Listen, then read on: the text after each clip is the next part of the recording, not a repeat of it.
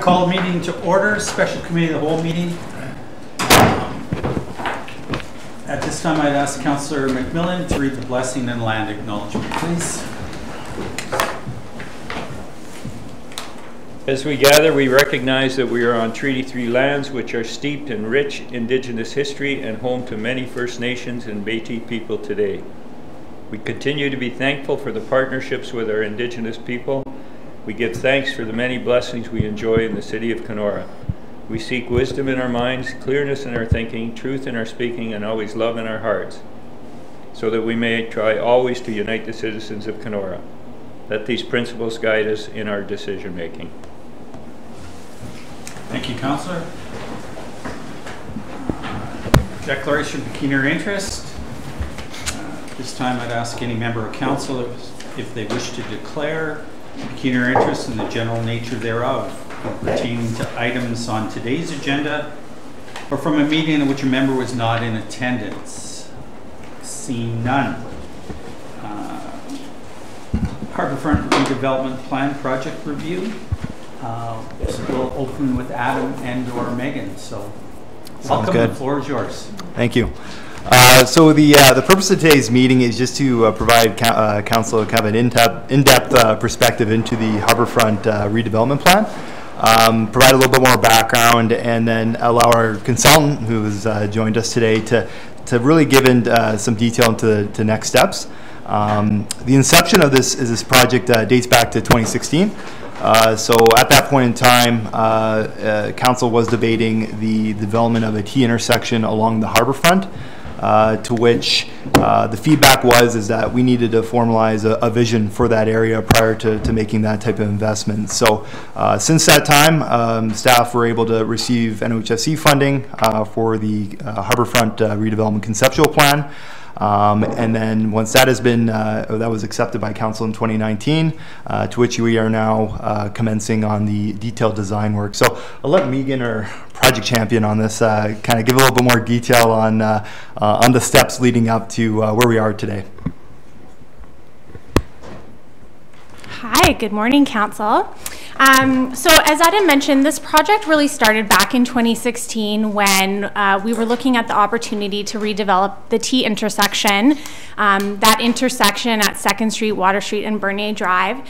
And it was felt at that time that there could be a broader opportunity to consider redevelopment of the harbourfront as a whole. So looking at a larger project scope, which would be the south parking lot, all the way to Husky the Muskie.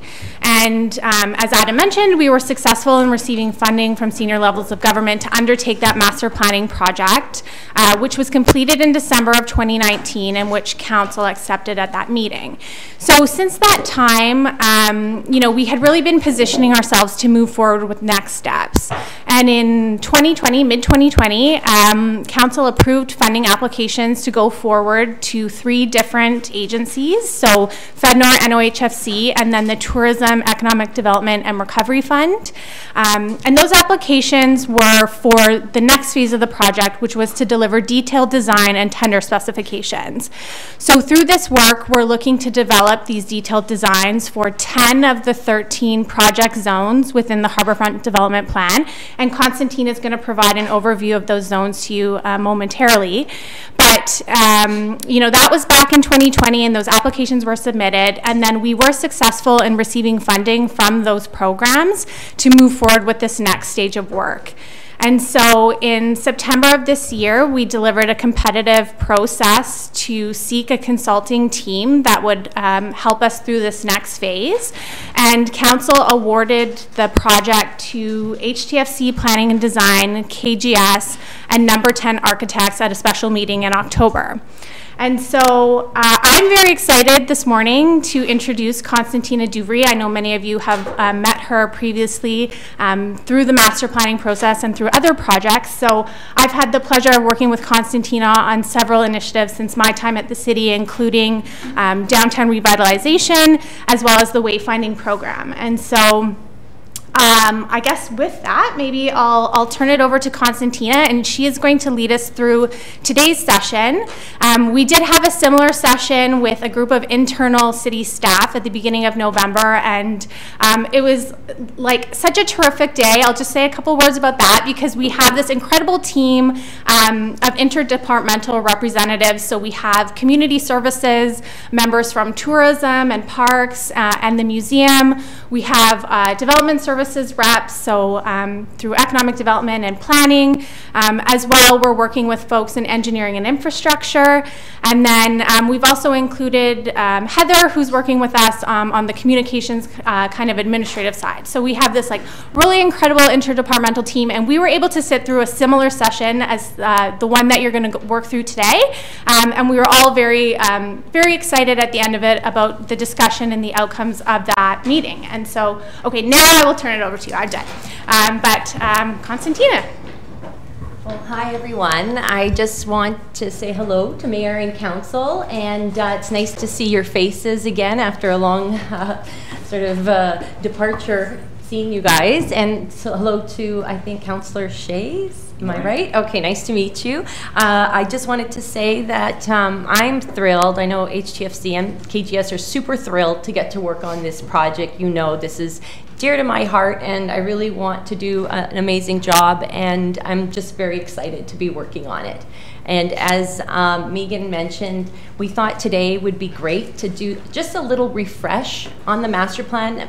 Many of you may have forgotten some of the pieces, and we have a new councillor, so it would probably be good to do that. So we'll just run through the master plan. I have the PDF, which is downloadable on your website, I'm sure, and but I'll run through it very as quickly as I can, but enough detail that it kind of refreshes. And then what we were hoping to do is what we did with what we're calling the CIT group, which is the city implementation team of all of the sort of department heads, etc., is maybe talk about the overall plan, because things have changed since we did the master plan. Master plans are high level and are not detailed design, and now we're commencing into detailed design. Just even at that first meeting with the CIT, the design is changing, you know, based on, you know, where the world is today versus 2018-19 when we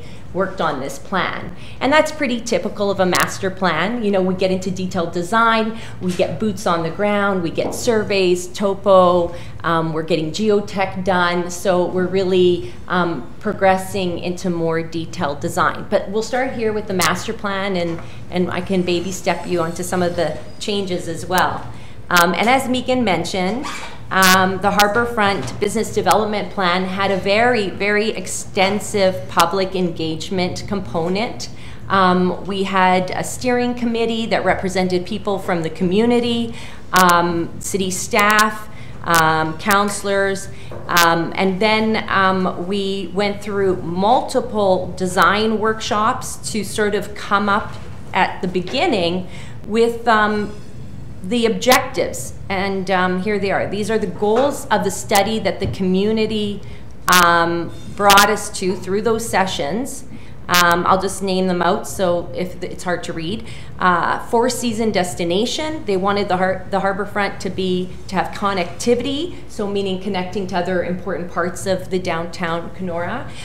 They wanted sustainability, and they didn't just mean environmental. They wanted it to be sustainable economically as well as socially sustainable, and really look to health and wellness. The fourth one, and I'll come back to it after, is embracing Anishinaabe and Métis culture here. The fifth one is safety and security. The next, opportunities for business, inclusivity, so inclusive to all age groups, all people, all cultures, locals primarily, and tourists as well. Programming.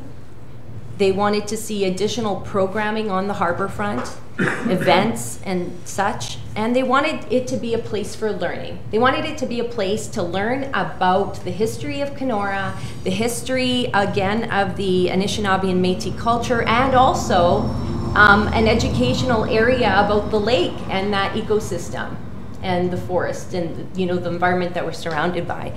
So after coming up with these 9 goals through workshopping, when we realized that embracing Anishinaabe and Métis culture became very important, we added engagement with the 3 First Nations that are part of Common Ground.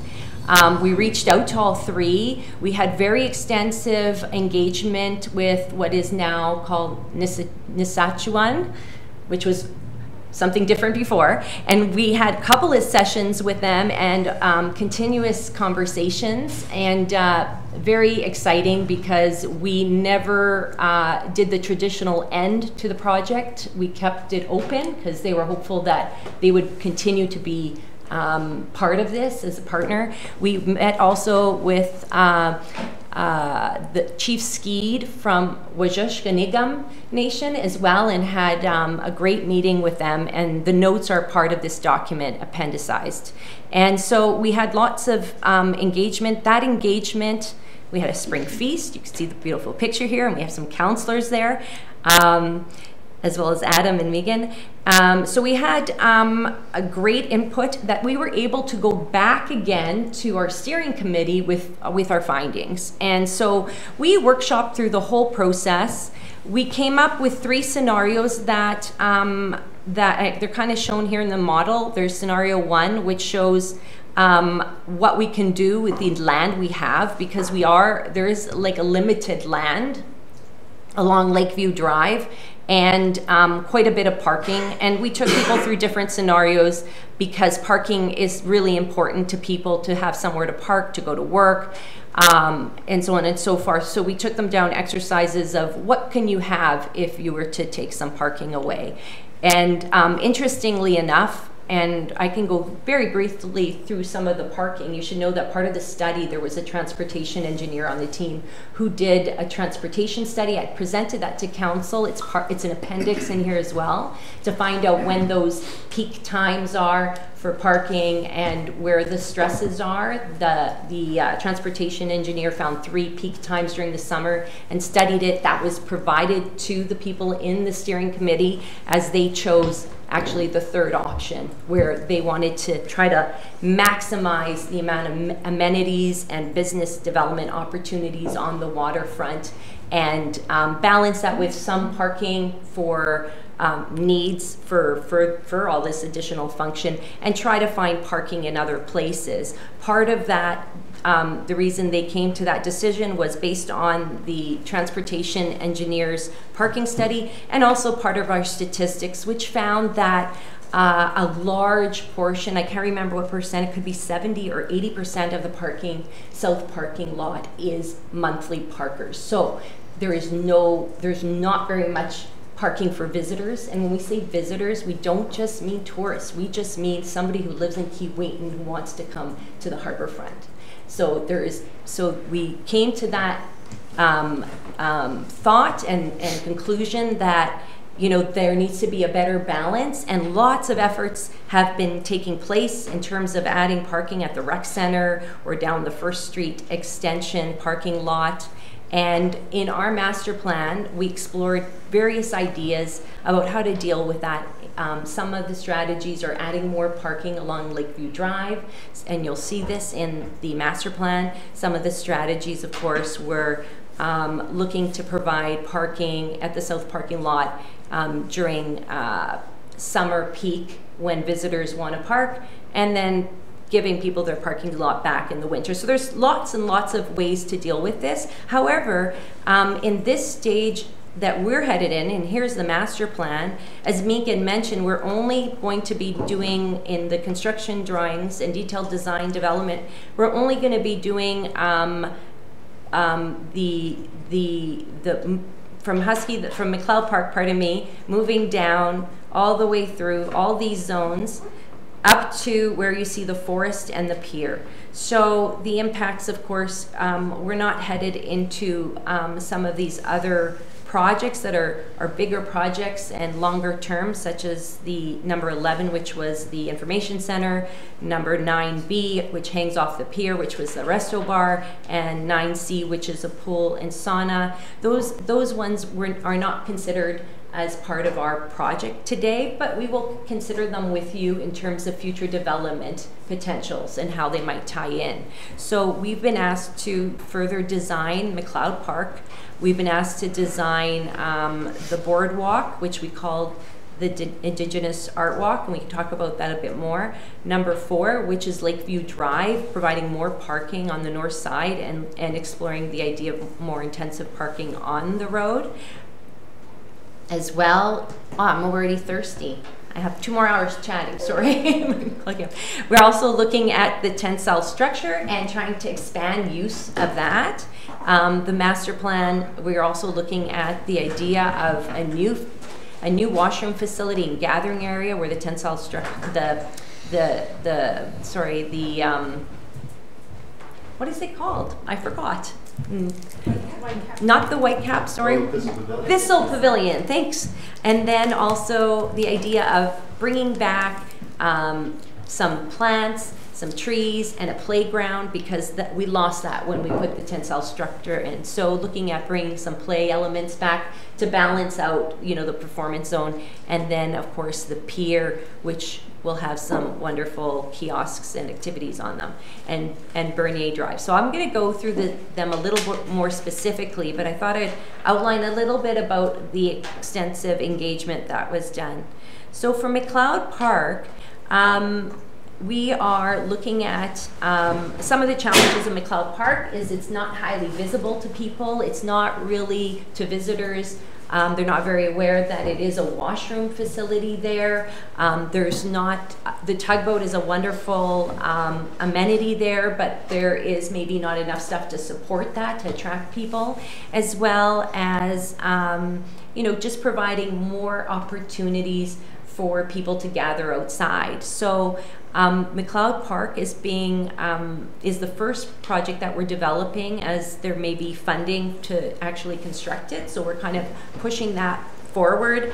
And in our CIT meeting, what was wonderful came out of the Braden from the museum was we were thinking about a navigational interpretation here, but they reminded us that there's a big logging history here, and that that would be a wonderful thing to interpret. And so we've started to explore that and find interpretive elements to put here, make it more accessible, more attractive, provide some seating for people, picnic benches to gather, as well as maybe some play features that are interactive for children to explore the idea of the logging industry, because we admittedly thought the tugboat would have a nice navigational history behind it, but it actually is more about logging. So we've, as I've said, this was a master plan in 2018, and additional insights from your staff has given us some new directions as we develop this one. The next one on the list is Husky's Landing. It's not part of our scope, but of course we are thinking about it and the connection between McLeod Park and Husky's Landing, and I'll speak to that a little bit when we talk about Lakeview Drive. The next project we'll be looking at more deeply is the Greenbelt. The Greenbelt is, I think it was one of Council's favorite because of the idea of extending that boardwalk, because what we were able to do at Harbourfront is by having this boardwalk, we were able to expand the land area, which is very tight on Lakeview Drive, the Greenbelt. We were able to expand that area to actually get the tensile structure in. To get the tensile structure in, we needed the boardwalk to allow people to pass by, and so it overhangs the water.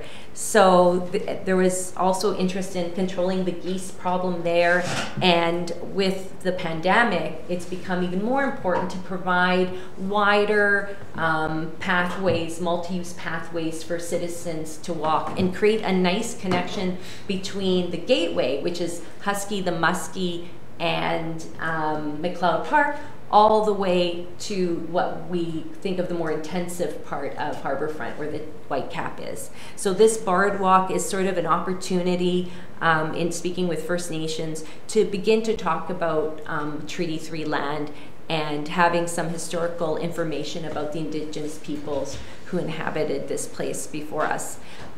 It also can become this beautiful walkway with artwork, with interpretation, and we can see it sort of culminating with some additional docking, which is really important for Kenora to start to provide. We heard some docking for larger boats, because right now they just have the marine balls, and so we started to explore the idea of having larger docking for larger boats that want to come.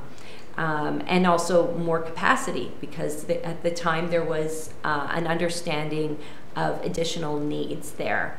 In conjunction with the docks, we were picturing having some business opportunities with seasonal kiosks, like you'll see at the Forks or in Montreal's harbor or Halifax's harbor, where they may have seasonal activities out of the kiosks, business people perhaps renting out cross-country skis, or somebody could be selling fishing tackle, or bikes can be rented here, or kayaks. So there's opportunity for various things to happen in those kiosks.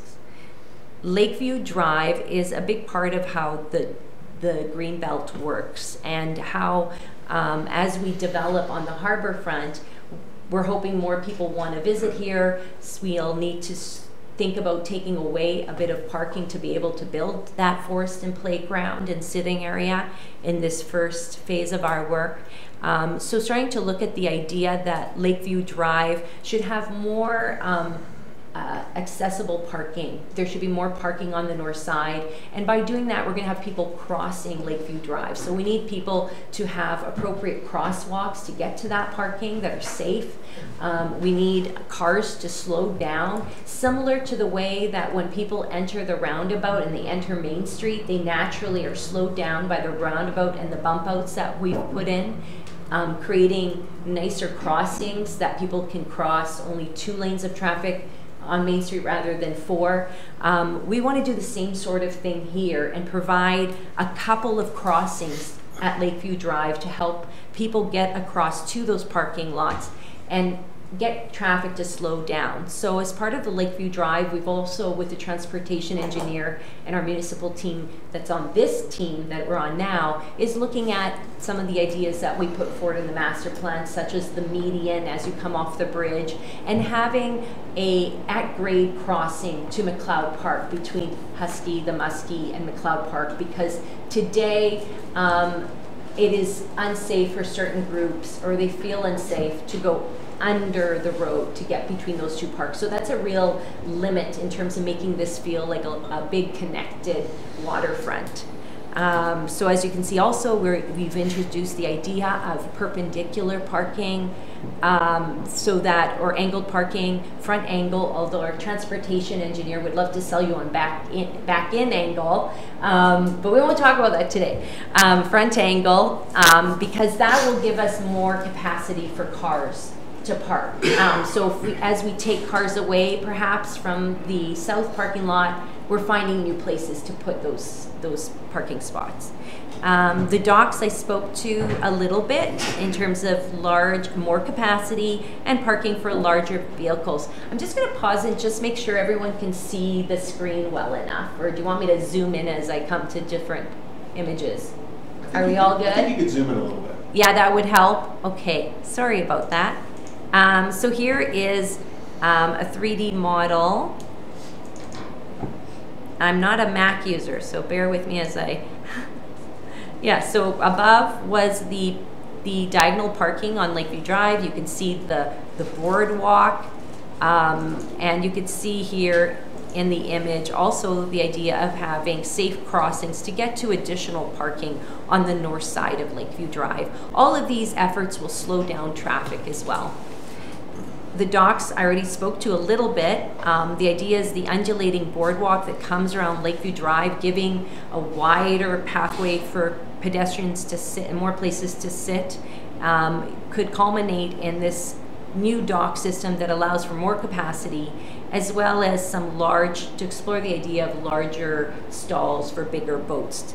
There's an opportunity. We're showing 5, but as demand is required, the seasonal kiosks, they can be seasonal, but in the winter, if it's a winter activity, you could see them also renting out things like cross-country skis or what have you. Just have a quick question on the docks. Yes. Are those conceived to be city-run or privately run? You know, at this stage of the game, because the docks were city-run, we just thought of them as an extension to that. And the master plan in the back end has lots of ideas in terms of how you might spur on business, and if, you know, some of these could become independent businesses taking them on. So for example, the kiosks, we envision them as being something that is provided by the city and leased out to businesses to help spur on some of that activity. However, there's obviously lots of models that can be provided where, you know, somebody could build, you can have a business person build these elements. Some of the idea of the business plan is to try to find ways to make the harborfront sustainable economically for the city. So whatever is the best avenue. So in one hand, owning some things that will bring money back into helping pay for these amenities that are not business, have business money coming in.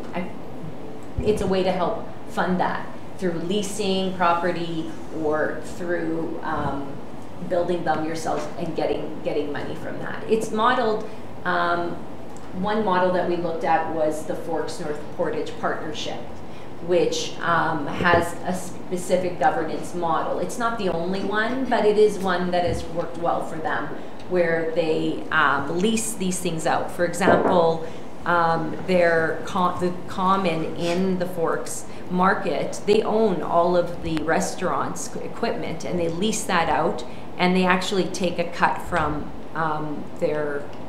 from the money they make on it.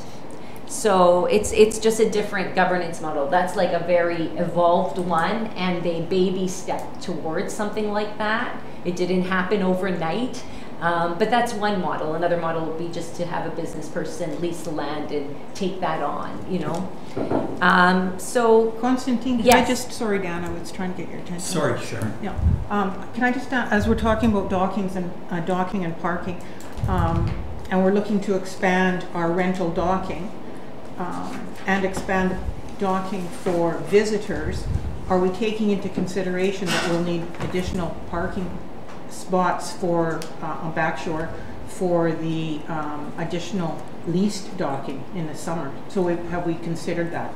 So right now, after our CIT meeting, because at the time of this master plan, things have changed since then. At the master plan, it was more considered sort of day and overnight, more casual.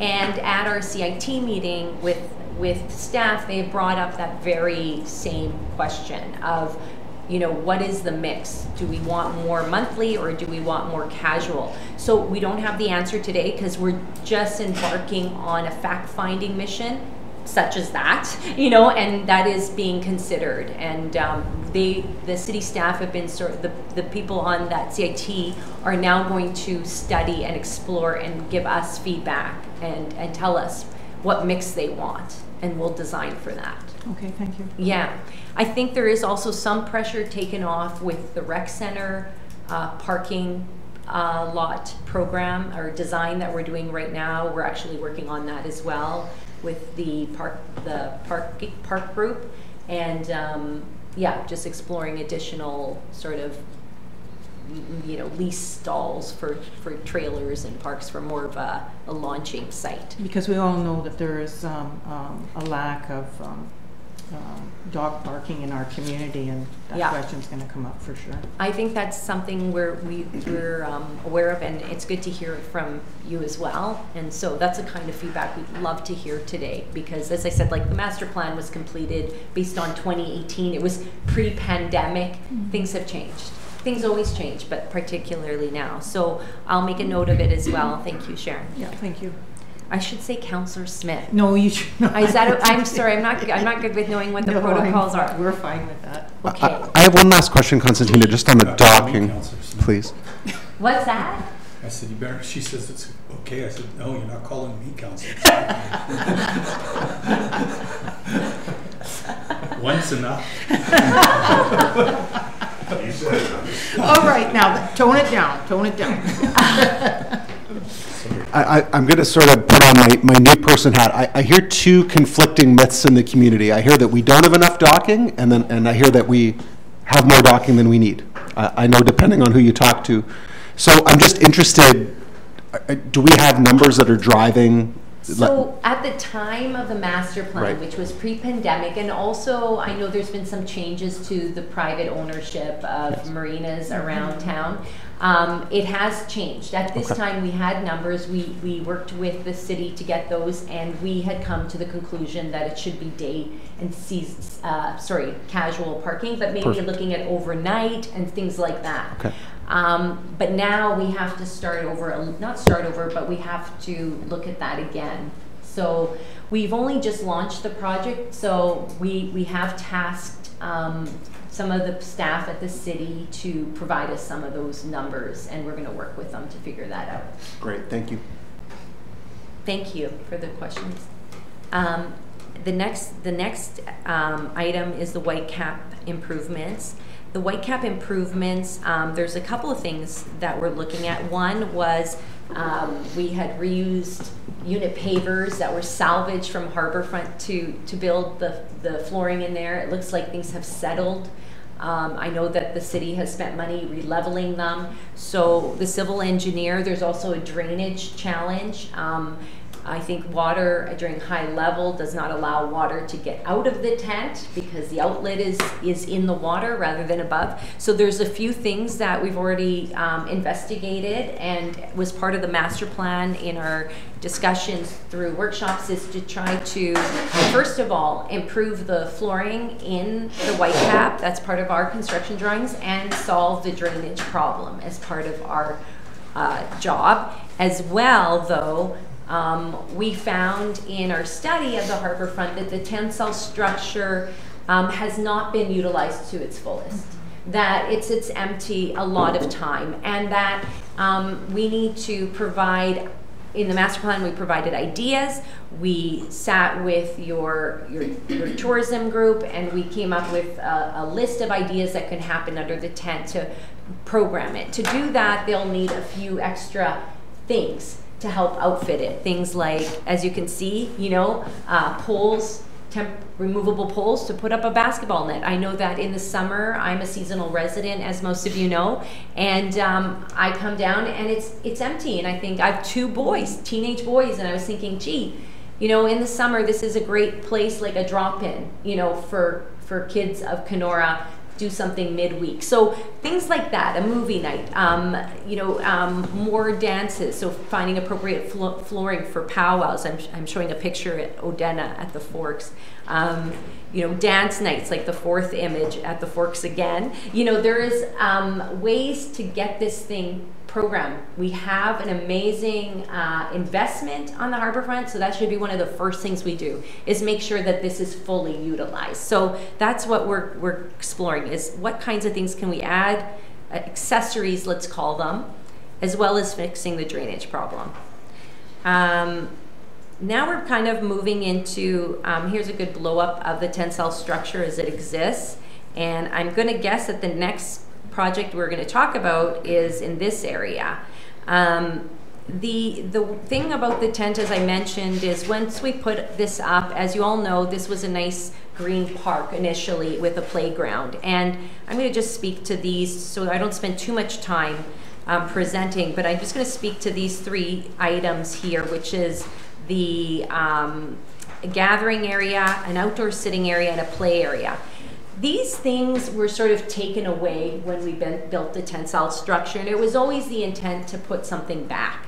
So the master plan sees this area, because this is where we put Lake of the Woods Plaza, which is our accessible access down to this, to the lakefront. This is actually, in my mind, is where we really need to make, in my opinion, the first phase. We really need to focus on this area to create the critical mass of people coming here, the feeling of safety, inclusion, a variety of activities for various ages. And the way we proposed to do that was, first of all, we provided great opportunity for food trucks to come here, but not really great areas for people to sit. Sometimes under the tensile structure, first of all, there's no furniture under there, but also it is a place that's very shady and people would like to sit in the sun. So we felt that it would be important to look at the idea of providing outdoor seating, and we've provided that here for this food truck. Today you see picnic tables sort of in the swale that we constructed for drainage. So we need to formalize that and make it more attractive for people to gather.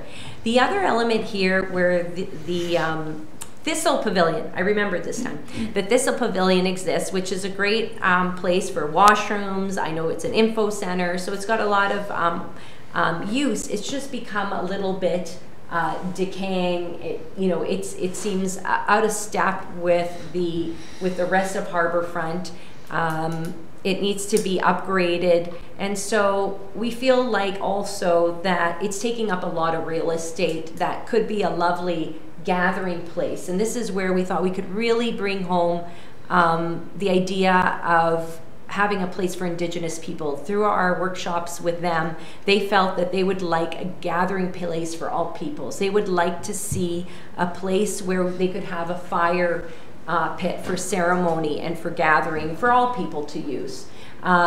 So this has been designed as sort of in concept as a gathering place, and you can see this dark orange ring is actually washrooms. So washrooms and much needed storage for the Whitecap. So trying to reuse this space. The building that's there today was built before the tensile structure went in, and it was always in the hopes that we could upgrade that into a new project. So number 10 architects obviously are very accomplished architects, so they'll be working on the washroom storage. They also have an Indigenous designer who is going to help us with taking what the First Nations in Kenora tell us this should look like and trying to resolve that into a detailed design for this gathering place. The concept came out of, like I said, people really wanting a central focus for the Métis and Anishinaabe people in the area.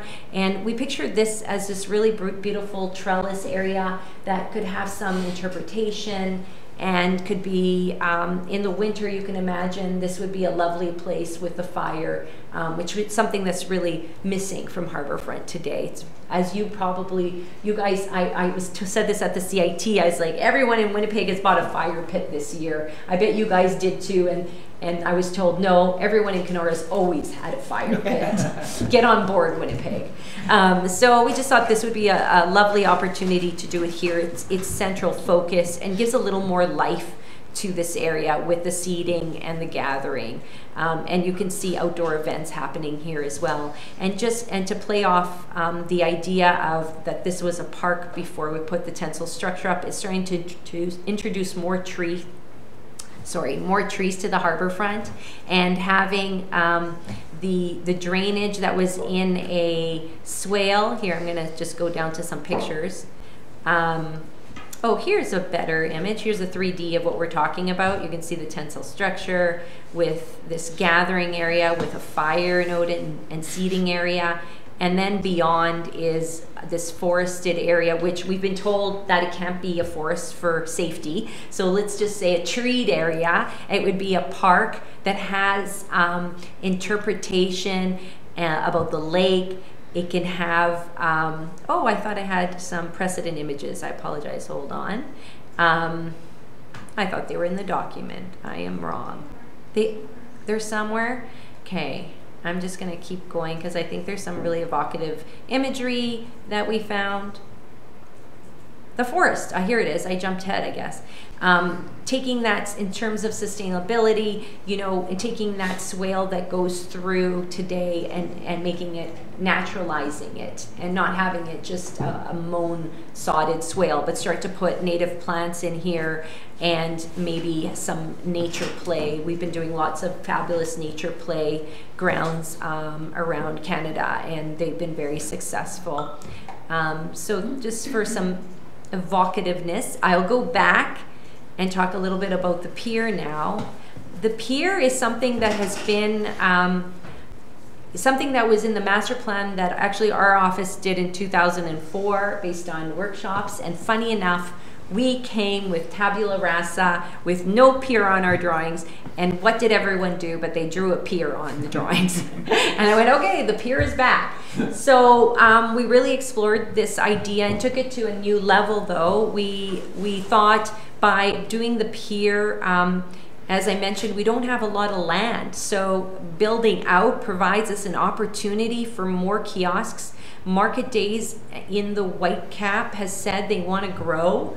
The pier allows for a place to grow, and not only just to grow on Wednesdays where you have your peak parking problem, which is the only time you have a parking problem, by the way, but it allows you to have a market on a smaller scale 7 days a week or 6 days a week, whatever works. You know, so that you may not want the intensity of the market days that you see Wednesdays, but at least people can come to Harbourfront and there be some market element there.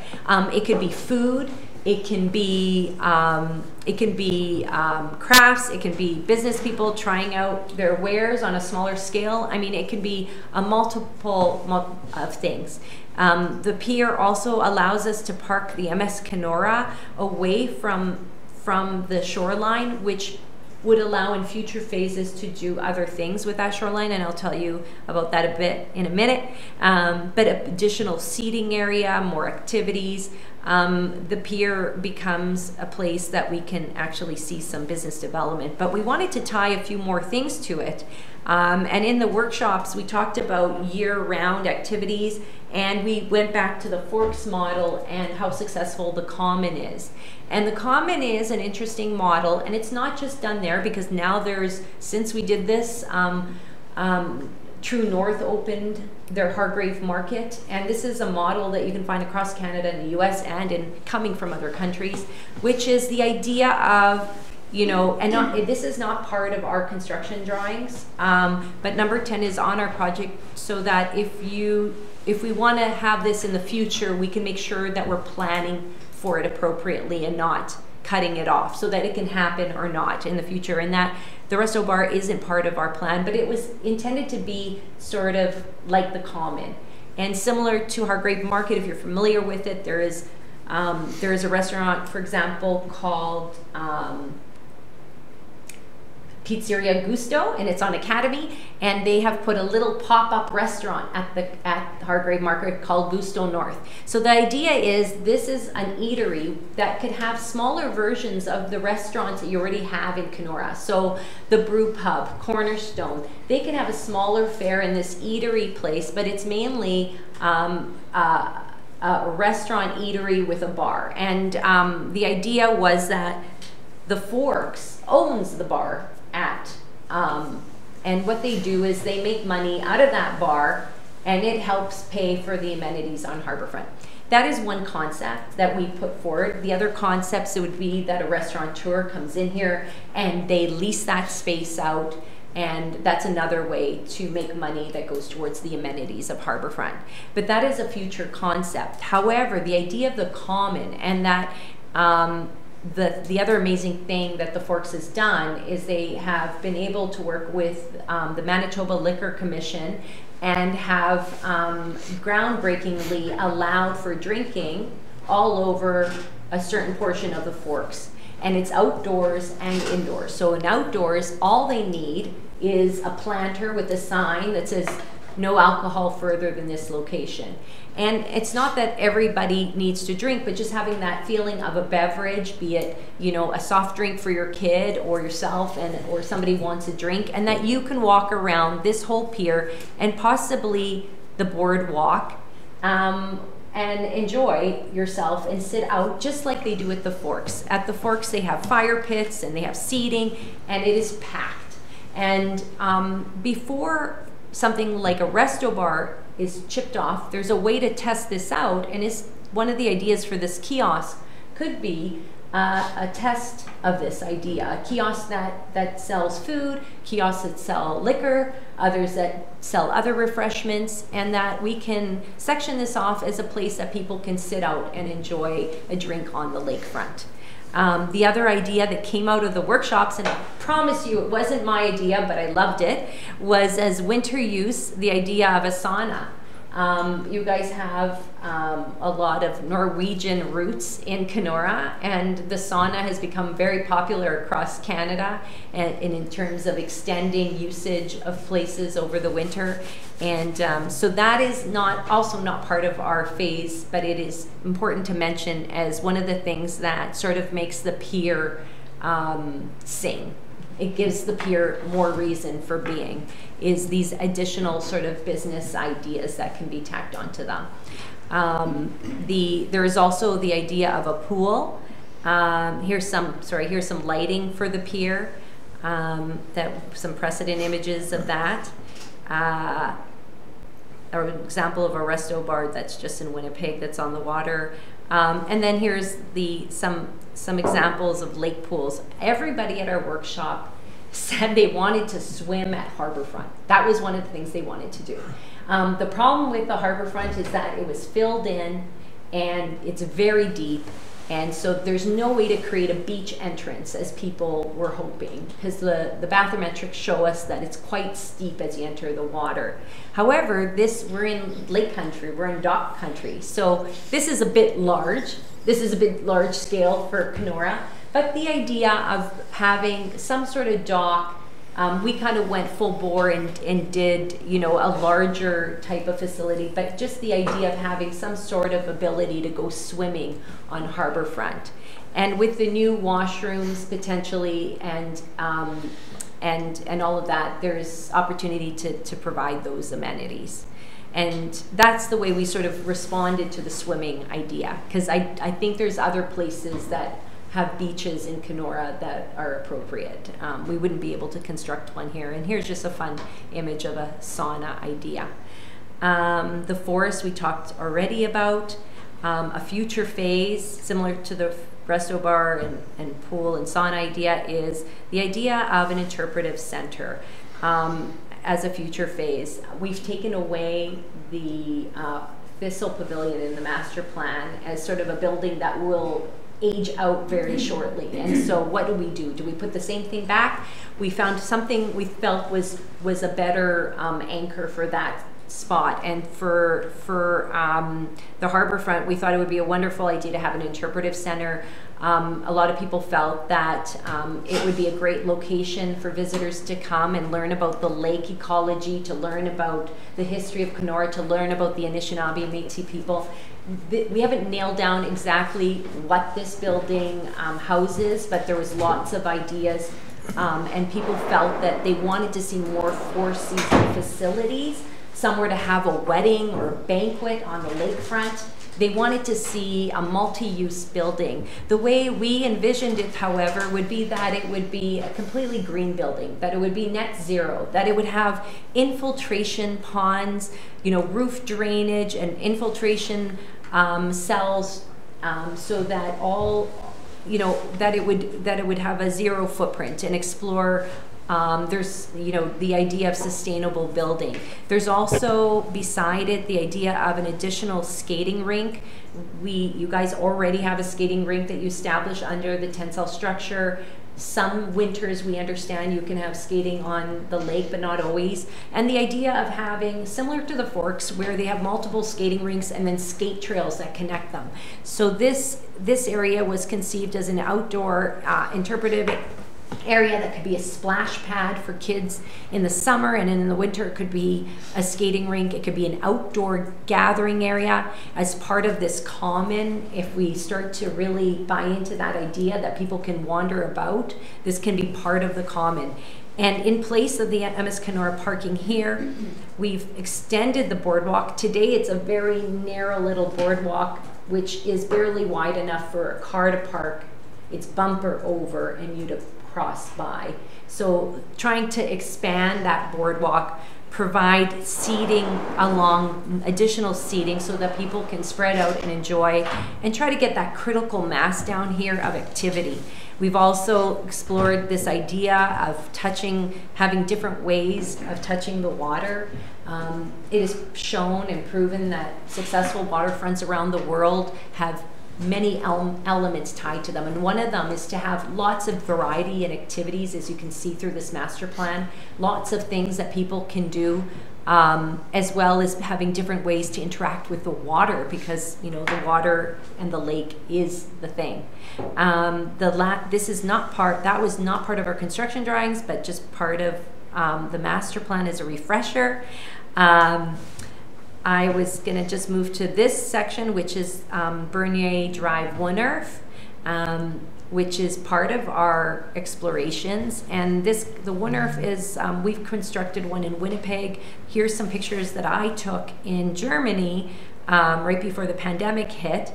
And a Wunnerf is just a shared space with cars and vehicles, where at times you can bollard up and have events when you like, and at other times the bollards are in place, the pedestrians kind of stay beyond the bollards, and the cars pass through, but they tend to pass slower.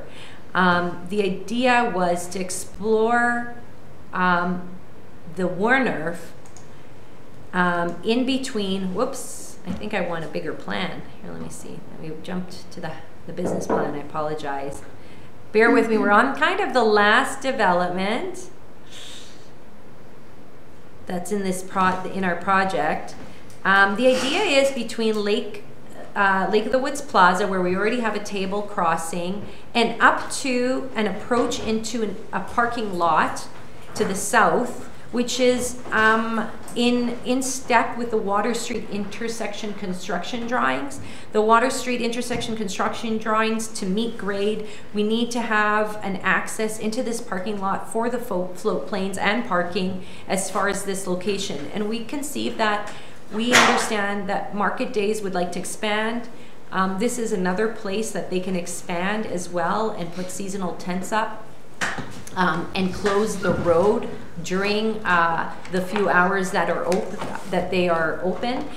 This is also a great place that if we have Harborfest and you want to have similar to other large festivals where there's more than one show going on at once, you can have a smaller venue right here on the street and block it off. This idea had been discussed for Main Street many years ago about creating a pedestrian environment for events. I think it was found during the downtown revite that didn't really work for trucks and cars, but certainly Bernier Drive is the perfect location for something like that.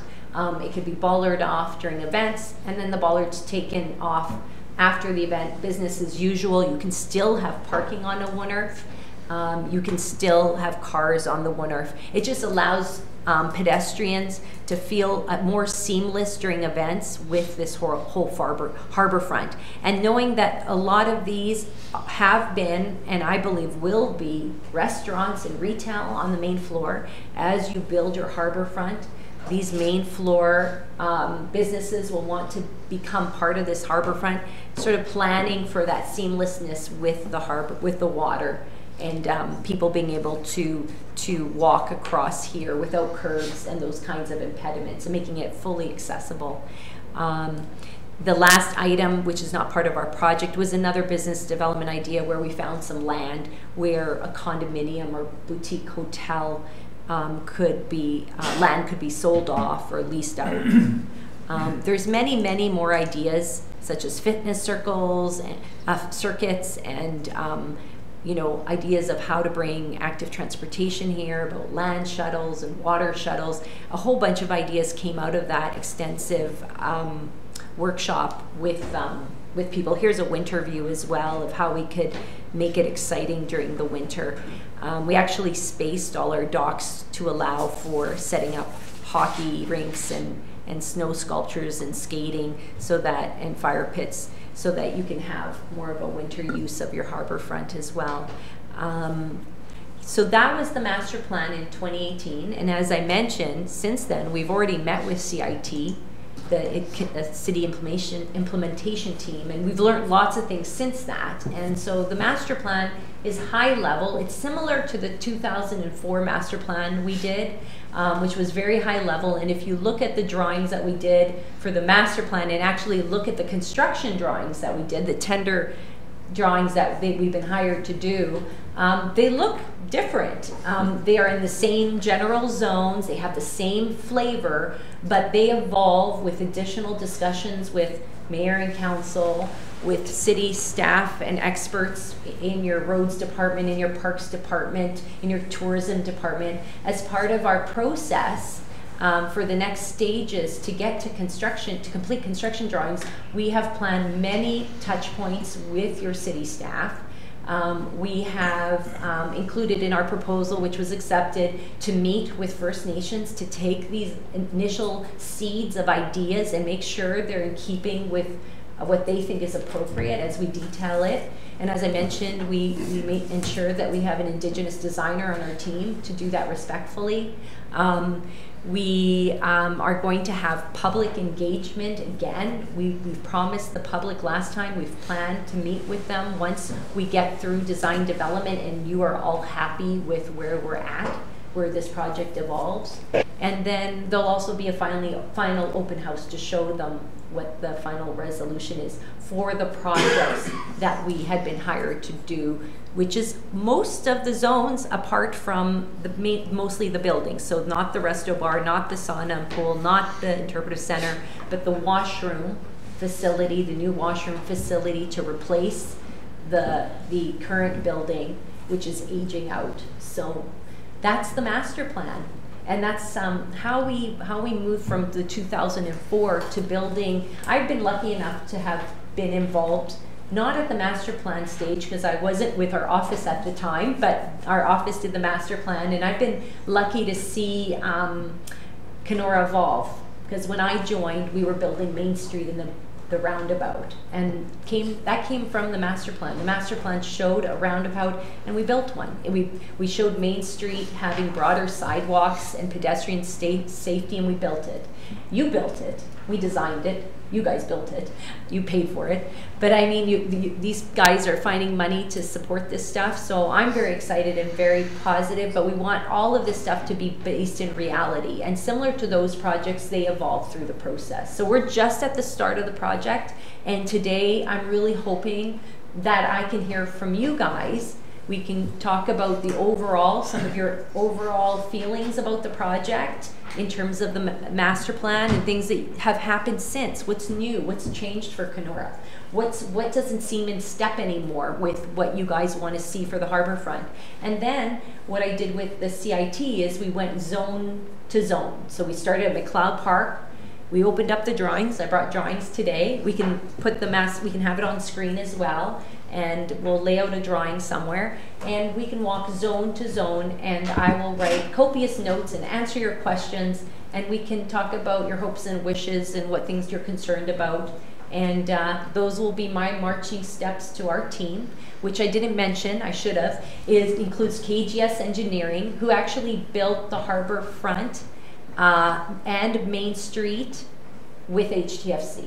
So KGS and us, we have a long history together building things. So also on our team, as mentioned, was number 10 Architects, who will be looking at the building component, which is the washroom and storage for the structure, for the tensile structure. And who else is on our team? Well, KGS brings quite an envelope of professionals. They bring structural engineers, municipal engineers, transportation engineers, water resources engineers, which is to do with the marine technology for this pier. We also have biologists, environmentalists, environmental engineers on our team. I'm probably missing somebody, but we've got a really full slate of people to make sure that this project is done properly. And that's my presentation. Does anybody have any general questions before we go into the sort of workshop I'll just part? make some positive comments. Oh, good. I like positive, but I'll take both. Part of the issue we have is we're trying to visualize what it's going to look like. So I've been fortunate to, you know, go to Halifax twice in the last few years, Right on. and be in Victoria for. And so when you talk about, you showed the steps coming down into the water.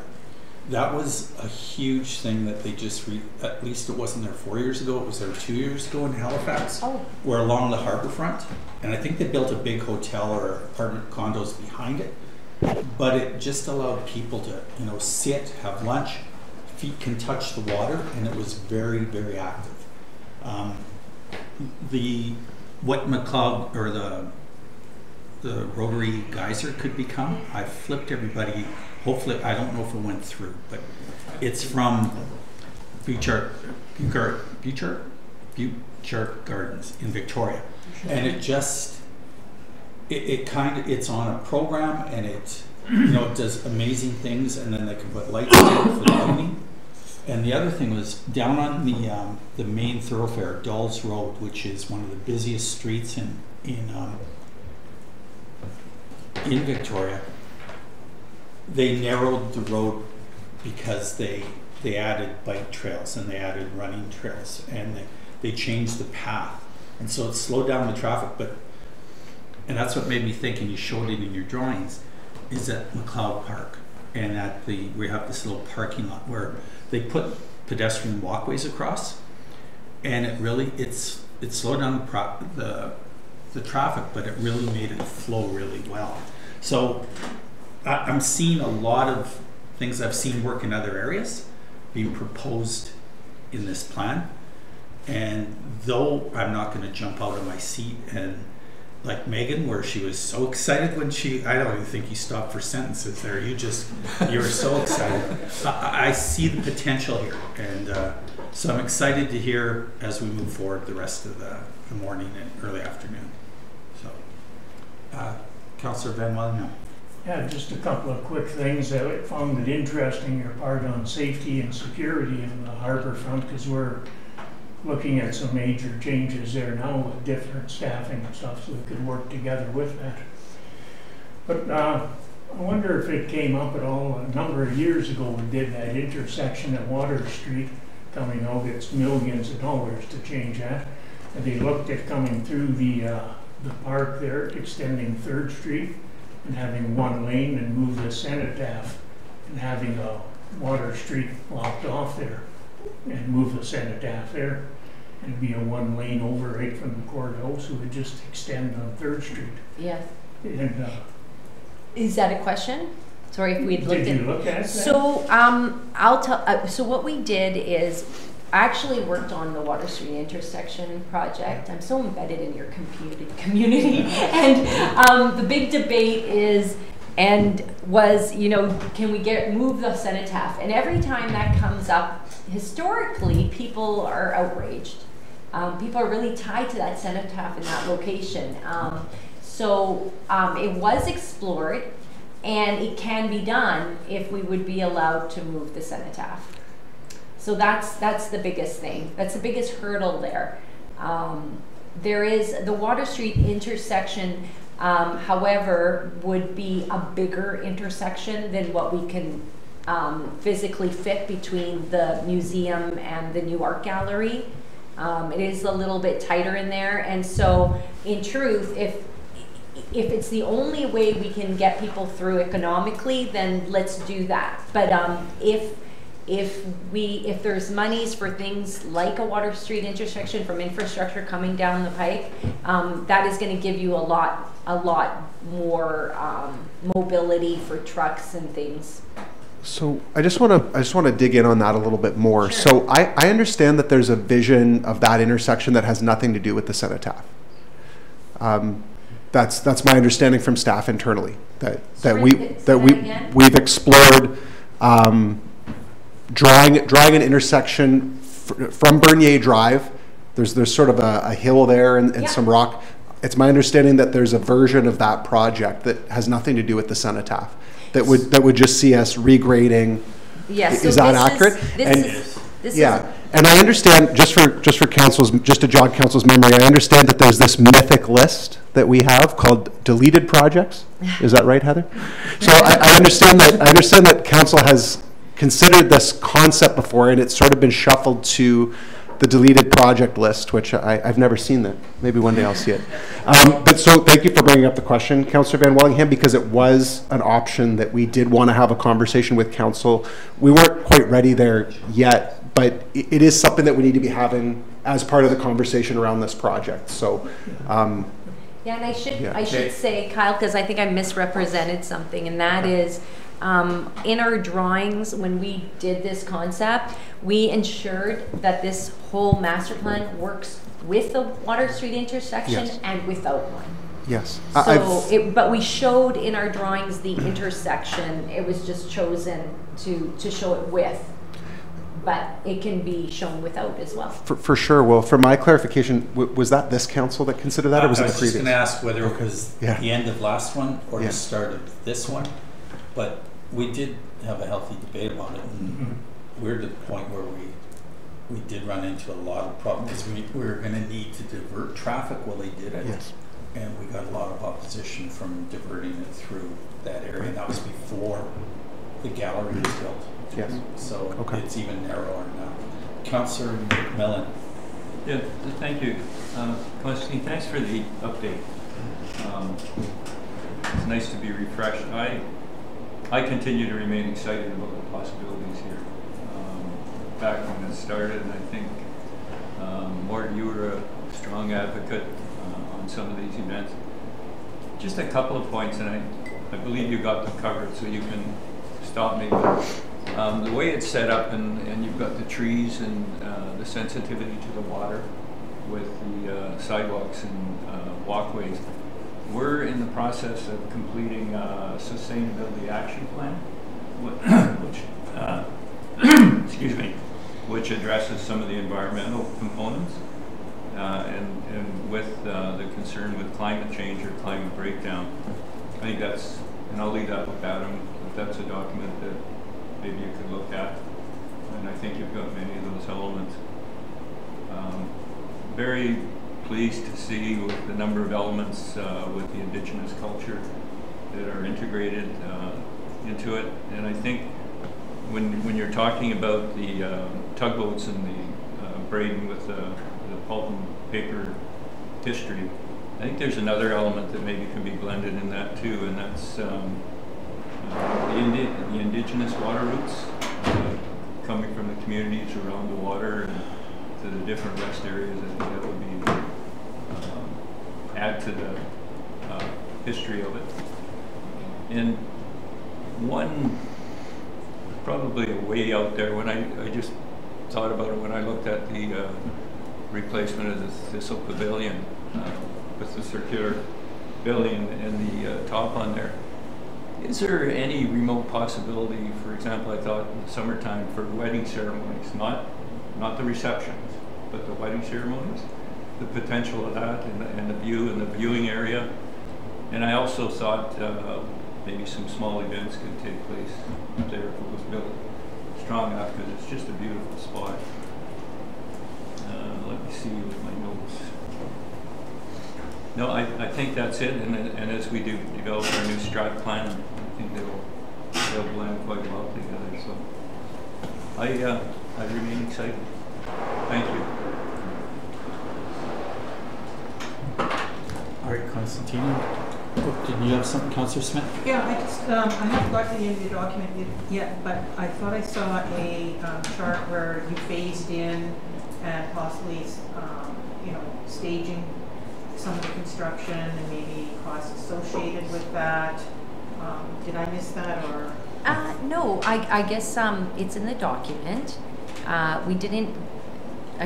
didn't want to take up too much time presenting, but we can definitely look at that. Is the goal today not to hear and then get a chance for input as opposed to getting into the fine detail? No, I just wanted to know what, when you talk about, I thought we were talking about the Husky Walk here being phase 1, perhaps to start this summer. And when I look at those kind of timelines for the project, I think that's kind of like a tight squeeze. So we've been asked, in the proposal call, we were asked to have construction drawings completed in end of February for McLeod Park only. And the rest of the construction drawings are due to funding arrangements December 2022. So really just McLeod Park we need to get finished. The construction drawings based on timelines, and the rest of it will have the full year to complete. Those are not implementation dates. I imagine Megan would maybe like to speak to that. That's probably more based on, you'll have shovel-ready drawings, and it will depend on where the funding comes from and where and what and how much. That'll drive phasing. So for example, there may be a lot of money out there in the short while from the governments for green infrastructure. We probably know there is, you know, so that might push forward projects related to green infrastructure. Does that helpful? Yeah, and I can add a little bit more information to that. So as we had, applied for the detailed design project back in 2020, there had been some new opportunities that came up as, part of this COVID-19 recovery fund. So we're almost running like parallel processes right now. So we had applied for the detailed design funding. We were waiting for a decision on that. But then in the interim, we had also seen an opportunity to apply for funding through, it was like, I think the CCRF, and I apologize, I can't remember, Community Capital Relief Fund or something like that. But we thought, okay, maybe we could be in a position if we can start the detailed design work in the fall, maybe we could actually be in a position to undertake some capital work in 2022. And so we were lucky to receive a decision on the detailed design work, and so that's allowed us to start this project now. And we applied for McLeod Park and work at Husky the Muskie, so a refurbishment of Husky the Muskie through that funding program. And basically all we're trying to do is like get our ducks in a row so that, if and when we get a positive decision from this funding program, we will be ready to proceed with 2022 construction. And why that's important is because it's just the terms and conditions of the program. Like they're only allowing one construction season for work to be completed. So you have to have everything done by March 31st, 23. So we understand it's a bit of a tight timeline, but things seem to be lining up so far, so that is why McLeod Park remains the #1 priority to complete the detailed design work right now, and then hopefully we'll receive a decision on our funding submission soon, and that will allow us to move ahead with capital construction in 2022 there. So if you're phasing in the project, you have year 1, how many years do you think this the total project? I think it's a really important question, Councillor Smith. And so just as we go into the capital budget, you're going to see the McLeod Park project is going to be, in 2022, and then we've staged it out over in the 5-year capital budget. So you'll get a chance to see that on December 3rd, and we'll get a chance to have a conversation on it.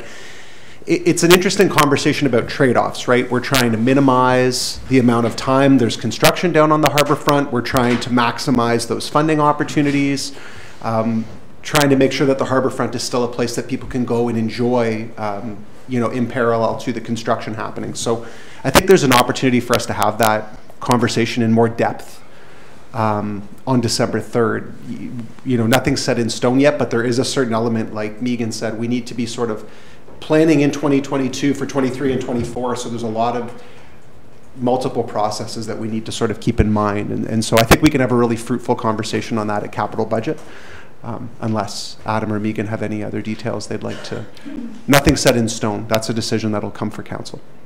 Yeah, no, I think I just reiterate Kyle's comments there and add that you'll see the buildings components as well. A lot of the rationale behind excluding that from this scope of work was primarily driven by looking at, in the phasing out and building codes change as well as designs. So making sure that, as well as being the different funding sources that may be able to drive those initiatives. So for example, if you look at the water pavilion, well, that might be a good fit for an FCM pot of money tied to doing a net zero type of building. So we're trying to structure it in a way in which we maximize the external dollars to what that could be available, but also looking at just being reflective of some of the distinctions between the civil work and facilities which have different characteristics. So Constantina, can you just tee up for us again? What are you looking for today? What do you need from council today? So what I was hoping is to talk about, I was hoping, I have a large plan, or we can just use this plan. I have a large plan I can put on the floor even. I was hoping to just get comments regarding each of the zones that we are doing detailed design for, and just get some general feedback in terms of if there's something that we should know, that we should consider while we're detailing it at this stage, and if there's things that have changed or things that you'd like to see different or be aware of. So just a little roundtable about each zone. So we can commence that. I was thinking there was going to be a table in the middle. Are we okay with just me zooming in on the part of the plan that we'll talk about? That's up to council, or we can move this coffee stuff around and we can roll out some blueprints there. How would you guys? A big table there. Just that was the intent, is to put it on that big table there. Oh, right here? Yeah. Oh, okay. People are just going to kind of perfect. let council Yeah. have the table. Yeah, and you know, we can still, there's lots of meat in the master plan that we didn't discuss today that is going to take time. So I welcome, Councillor Jays. I don't know if you've had a chance to read it, but there's a lot of things in there that we did not even discuss because trying to keep. I'd love to have 10 hours of everyone's time, but that's okay. The coffee in my corner. I'll turn it this way so it's facing.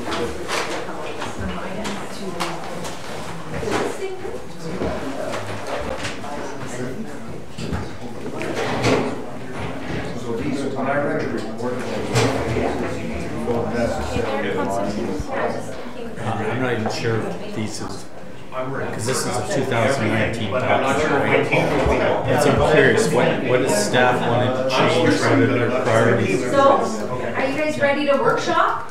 Yeah. This is the really fun part. Yeah, this is when I'll put my mask on.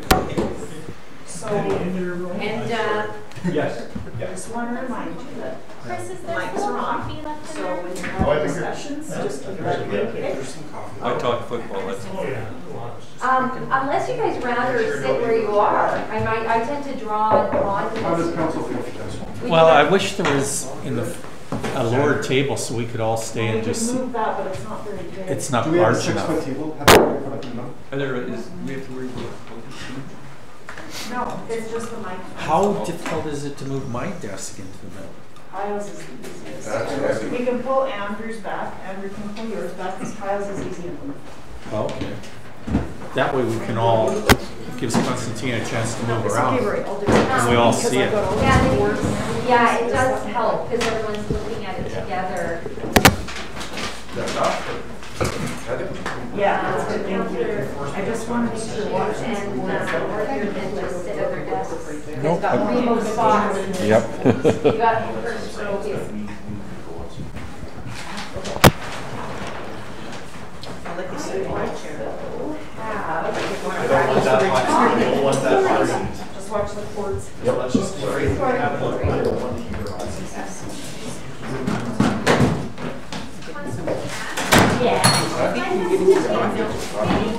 that? Do you want me to take notes? Sure, I've been taking notes, but it'd be great if you did too. So this is that, right? This part, Yeah. Yeah, okay. Which is, oh, exciting times, Kyle, exciting times. Which page are we on? 21. Great. I brought, where is this? I brought the master plan here. If anybody wanted to look through it, we can look through it and have a proposal too, just because it has some nice imagery. And so Megan, I won't go through taking some. Yeah, I can. All right. So, is everyone here? Who needs to be here? Where's Andrew? Who's Andrew? He's here. He's right here. Oh, there you are. Okay. So, I'm going to suggest that we start, because this might be the easiest way to go about it, is just to start at McLeod Park, which is the one we're working on more fervently right now. I'll tell you some of the things that we found in looking at it. In the master plan, of course, you don't get a chance to look at things in detail, but there is some steep slopes on the walkways and that sort of thing. So we found them to be quite steep, steeper than I thought. So there's going to need to be, for McLeod Park, really, accessibility will be an important thing. And as we discussed, I think the idea of navigation and the river, I think that's really an interesting, I think it was in the master plan, and then we kind of got in our safety chart, talked a lot about the tugboat and logging, but there's a way to bring both those stories here. The idea here, as you can see, was to have maybe this washroom, this doors for the washroom on this side, and these are just staff doors. It feels like a mechanical building. It doesn't feel like a washroom. So we're going to try to make this appear more welcoming. So it's still the base. You're going to use what exists. We're not touching the building, except to maybe add some attractive trellis. We have some really fun ideas. I won't reveal yet. We're still developing them, but like fun ideas to really, as you're coming over this bridge, you really notice that more than you do today. Because right now, it really does look like a mechanical bunker. So we wanted it to be, it's a washroom. It's great, they have washrooms there. And I went in and they look fine to me. So I just think it needs to feel a little more welcoming, a little more exciting as you come over. And as I said, the elements to, building a great waterfront is to provide lots of things for people to do. And so we're going to make sure that there's more to do than just the tugboat, that we're going to build on that. Is there anything to do with that boat that's parked there? There's a tugboat. That's the tugboat. Yeah, so the tugboat would pull. Staying there? It's staying there, but we're going to work around it. And actually, having one out there, the decking needs replacing. It needs some upgrading. But rather than just upgrading, we're going to give it more life. It's actually a really cool thing to look at. It just doesn't have enough around it to really attract people and get them going here. I mean, having opportunities to sit, picnic tables, that kind of thing.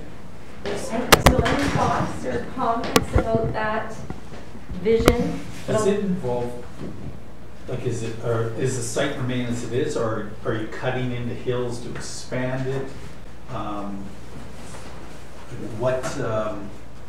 Like you had a tiered.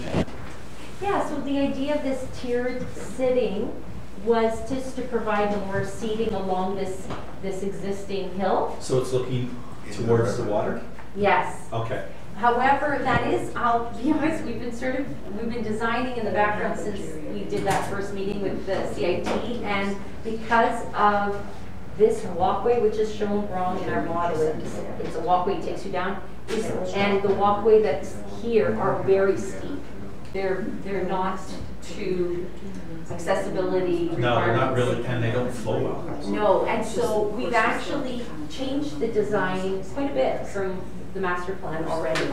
And of course, when we see change the design, we're moving from a master plan to design development. That'll be shared with our project manager and her team, and they'll tell us if we're off our rocker, or keep forgetting that I'm being filmed, but it's a classic way I talk.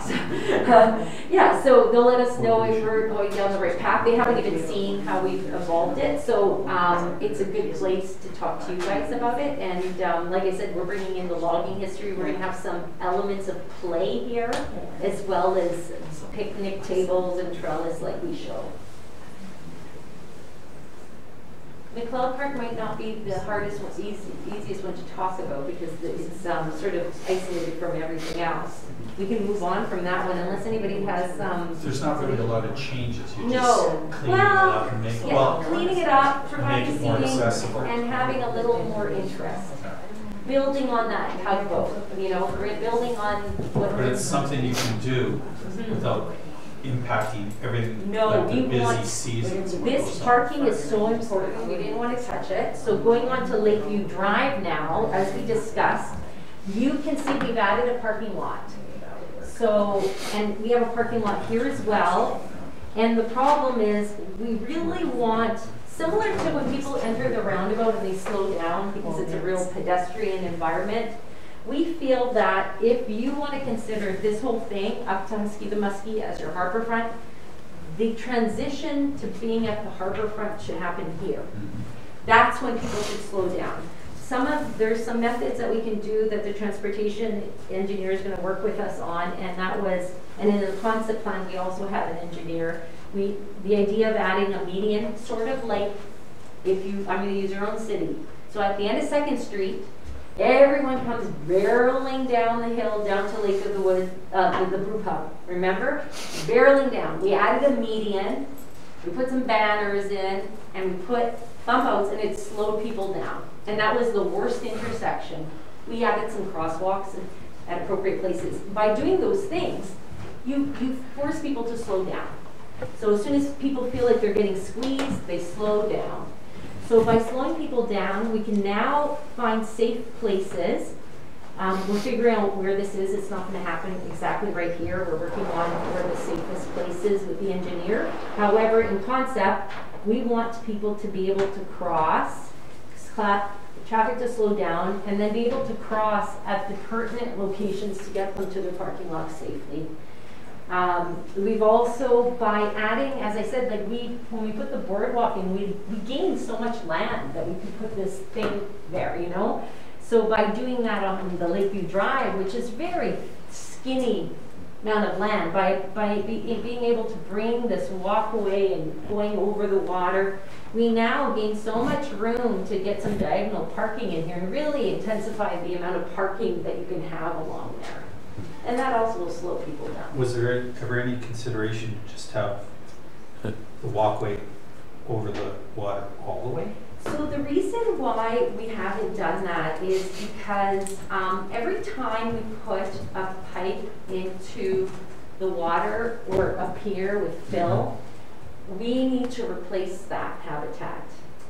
So, and also because we're trying to be, look at this in a sustainable manner, I didn't even get into all the sustainable features of this. We wanted to do the undulating also because we wanted to naturalize the banks in the areas and to provide. So is this a natural bank, or will staff have to go over the boardwalk to maintain that in summer?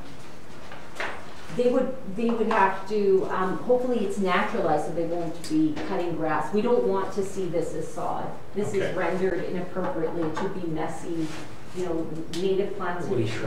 Yes, holding the bank. I'm just gonna, also, we felt that it's a nicer experience. If you look at this image, you can see that if you do just the boardwalk continuous over, it's the same kind of view, you know, but the undulating boardwalk kind of creates different perspectives as you walk it. That's kind of the thinking. And also we'd able to widen it in certain locations where we can have, this represents bump outs where people can, you can put benches or whatever so people can look out. And maybe there's sculpture or something interesting in each of those locations. So there's something to really like excite people and get them to walk this whole procession. So before we go, the only thing that Husky Muskie is, I think you talked about docks. Well, so this area we had talked about docks, but we haven't. But I'm sorry, it was a floating dock, I think is the way you termed it. Yeah. So is that so people, what was the purpose of that? Well, was that people come off the lake, they can just park, walk up, get photos of Husky and Muskie? Sure. Or just, yeah. We don't want people parking, like Sharon come from Kuwait and leave their boat there. That's what I was thinking. I'd never do that. Well, I think that in this phase of work, we're not looking at Husky Muskie at all. But you know, maybe that's not the best idea. We're trying to find opportunities for people to interact with the water. A good idea that Tusky-the-Monkski is a tricky one because the paths are quite steep there too. It's not part of our project, but I think that's something that needs to be looked at in the future. One of the things that we did propose that we're not doing is the idea of making this more interesting. You know, the geyser in the water, we think like with very little money, it's not part of our proposal. It's part of the master plan, so I'm allowed to talk about it, but it's not part of this phase. Adding a little bit of lighting, you know, at night, you know, you could see this being a lot more playful and interesting. But that's a whole other project. So if you were to naturalize this whole shoreline, that'll keep the geese away. Yeah, and actually, geese don't like grasses. That's right. So, you know, even if we were to put grasses in these back areas rather than sod, you know, you're going to have less geese. There's other ways to get rid of the geese too, but yeah, these are probably the most effective without a lot of effort. So that's the idea. This is what I was talking about with the waterfalls. Ooh, that's beautiful. Like you can just see how this could be a little more exciting. Yeah. And if you had lights, like, we had, you know, obviously they've got the plan. We had worked with a company in Winnipeg when we did the master plan. It was quite funny because everything has been sort of talked about before, because I called them and I said, how much would it cost me to add some lights and excitement to this?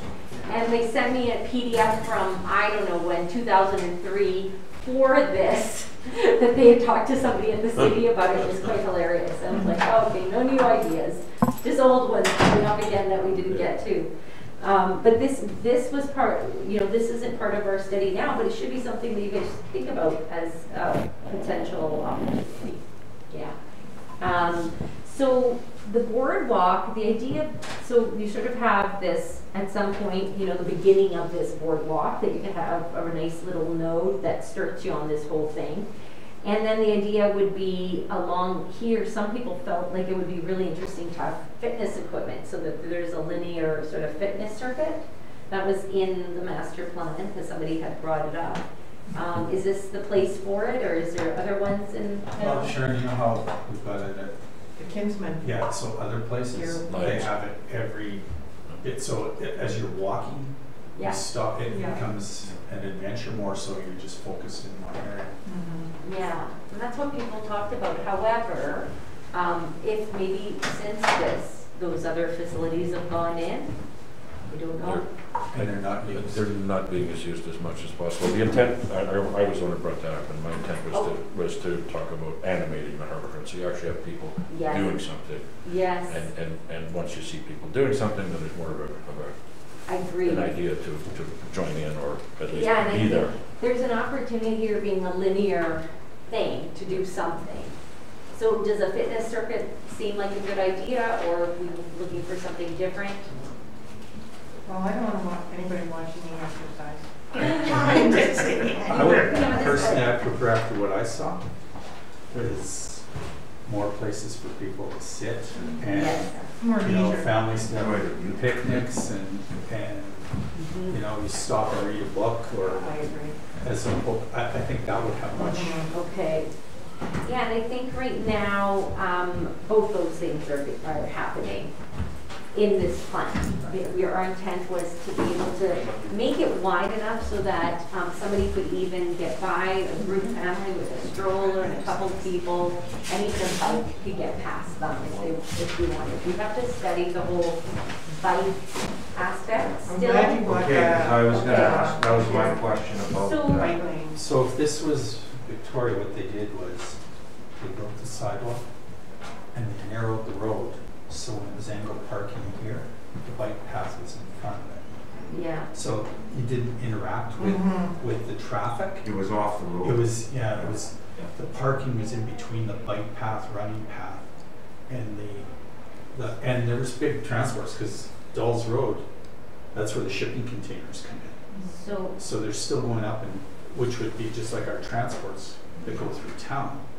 And angled parking is death to bicyclists, no matter how you cut it. But that's I why think Sharon. that- Yeah, that's why you move the That's why bikes to right the in spot. front. Yeah, exactly. But I think that we need to have a consideration for a place for bikes to go for sure. This is my bike. So what you're saying is the car, sorry, not great drawing here on the spot. The bike is way bigger than the car, so we're prioritizing them to scale. Sorry. And then you're saying, and then the bike path, and then the pedestrians. We'll make them more to scale. Yeah. It's not a huge bike route anyway. Like, No. It's not safe crossing a bridge on a bike. Yeah, this is So- the issue right Yeah, now. so- And to be honest, so when we studied it, there was no formal bike paths And that's what's happening right through our community. Yeah. We have They're pretty hills quiet, but there's quiet streets too, and there's quite a few, I know how long these are, they're really long, there's lots of room for a car to back up. It's very comfortable to back up because we've made them so long, which means a bike feels fairly comfy to come through there. So when we drew the section through this, and that's what we're studying right now, is, although we know you're at a bottleneck here, providing maybe a bike path on that north side, that someday this could expand, or do we just bring bikes onto this boardwalk for more leisure riding? Because you have two kinds of bikers, right? You have your commuters who are just going to want to be on the road. They're not going to want to, and then you have your more leisure family, maybe a kid on a tricycle, that isn't going to want to be on the road. So, and preferred, even the commuters would like something like this. They want to be separated from the vehicles. It's safer. So we can take a look at that right of way and see the best way. But you're right, it kind of all ends here because and we're going to study. Actually, it's one of our questions to the city implementation team is what are their thoughts in the future of this? Is there ever going to be a bike path on that bridge? So in the case of that, what cyclists in this community have learned to do is share the road. Yeah. Because we have never considered bike lanes or paved shoulders throughout the community.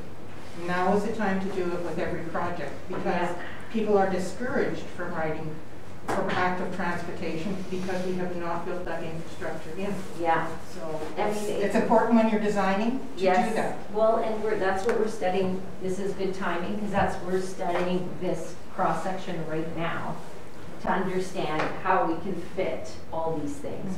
And in the original design, we did have space for bikes, but we knew there was nowhere for them to go. But they do, so they share the road. Yes. They've learned to adapt to the dangerous situations. It's that wide, Jenny, because I was asked to bring this up because people knew I was coming to this today. Is right from there all the way to there, and even on Bernier Drive, an avid cycler and that is the worst place, this whole section here for cyclists. And these are, avid, and I don't know how many there are, but I was contacted to bring that up, that right from here, and then, even provided ideas about like a boardwalk, but it's caged. Yeah. Where it extends out, and then you go, and I know that's kind of outside of the scope of this. Hanging off of the bridge, but right? if we're gonna look at that at some point and be serious about active transportation, even if it isn't done right now, but there's provisions in there to do something at some point. Yeah, and I think that outside of our study, but I'm not sure when this bridge will need replacing, or if that's a 20-year project. You know what I mean? What's the lifetime of this bridge? Do we know? It's a lot longer than that. It's going to be way out, right? So understanding, from a structural engineer, if you can build something off of it or not. I don't know structurally what you can do with that thing, if there's anything that can be done, because a boardwalk across here obviously won't work, but we did we talked about the fact that there is the old abutments that would have held the previous bridge, I guess, and just the idea, you can see in the master plan, everybody wanted a connection to Tunnel Island, which this is all low and marshy, so it would have to transition to like floating boardwalks, but you know, there was a lot of talk about how can we do that. This is also private property. Yeah, that's, Yes. which is for sale right now, so. Yeah, so it would be, you know, interesting to think about a pedestrian bridge or something like that in the future, but those are very expensive items. And we're not talking a lot of people that use that. No, I was asked to bring it And up. it's so- seasonal, private property. It's a little further up than that, actually, isn't it? Well, that's Talking about You guys, more I think some of this is probably marshy city Really? land, and then it becomes hydro. It's kind of a mix of ownership. I should look at that, I don't remember. What's, like, this is our border line, and this is our, where does it come, like, is this? Well, this was all boardwalk, and then this So is like yeah, connecting so to the that's existing that's the pathway. cafes. But So did we gain all this here because we're gonna get rid of existing sidewalk and we're gonna move all the walking lower, closer to the pretty water? much, yeah. Okay. And I think this needs a little more resolving when we're out there. No, that's fine, I was just trying Yeah, understand to make that. sure that we Yeah. realize that this is now, those old sidewalks are gone and that's how we gained. cleaning up the goose farm. I think Well, what we're making it safer for parking. I think that we will. That's, if the thing with the geese is a bonus. We will. Certainly It's is. not the focus. I think what we can do, you guys, though, is in terms of the AT, is as we look at this, we can explore how, rather than designing something that, if something changed here and suddenly you have a way to get people across on a bike more safely by adding, well, like a lot, you know what I mean, like adding a you know, I'm not sure structurally how much they could do, but you've seen people do a little cant and provide, you know, some kind of space. We'll just make sure that there's room to accommodate them. And then, even though it dead ends, that's a future project, but at least it's there until, and there's, so that's a good point to bring up. Why the engineer preferred, so in their version, come this way and back into my spot. Yeah, As so opposed to just pulling in, but then backing we into went in- traffic. Is that a standard to do it the way he's recommending? So to be honest, nobody wants us ever to do a back end, but it's actually safer. It takes less room than front end.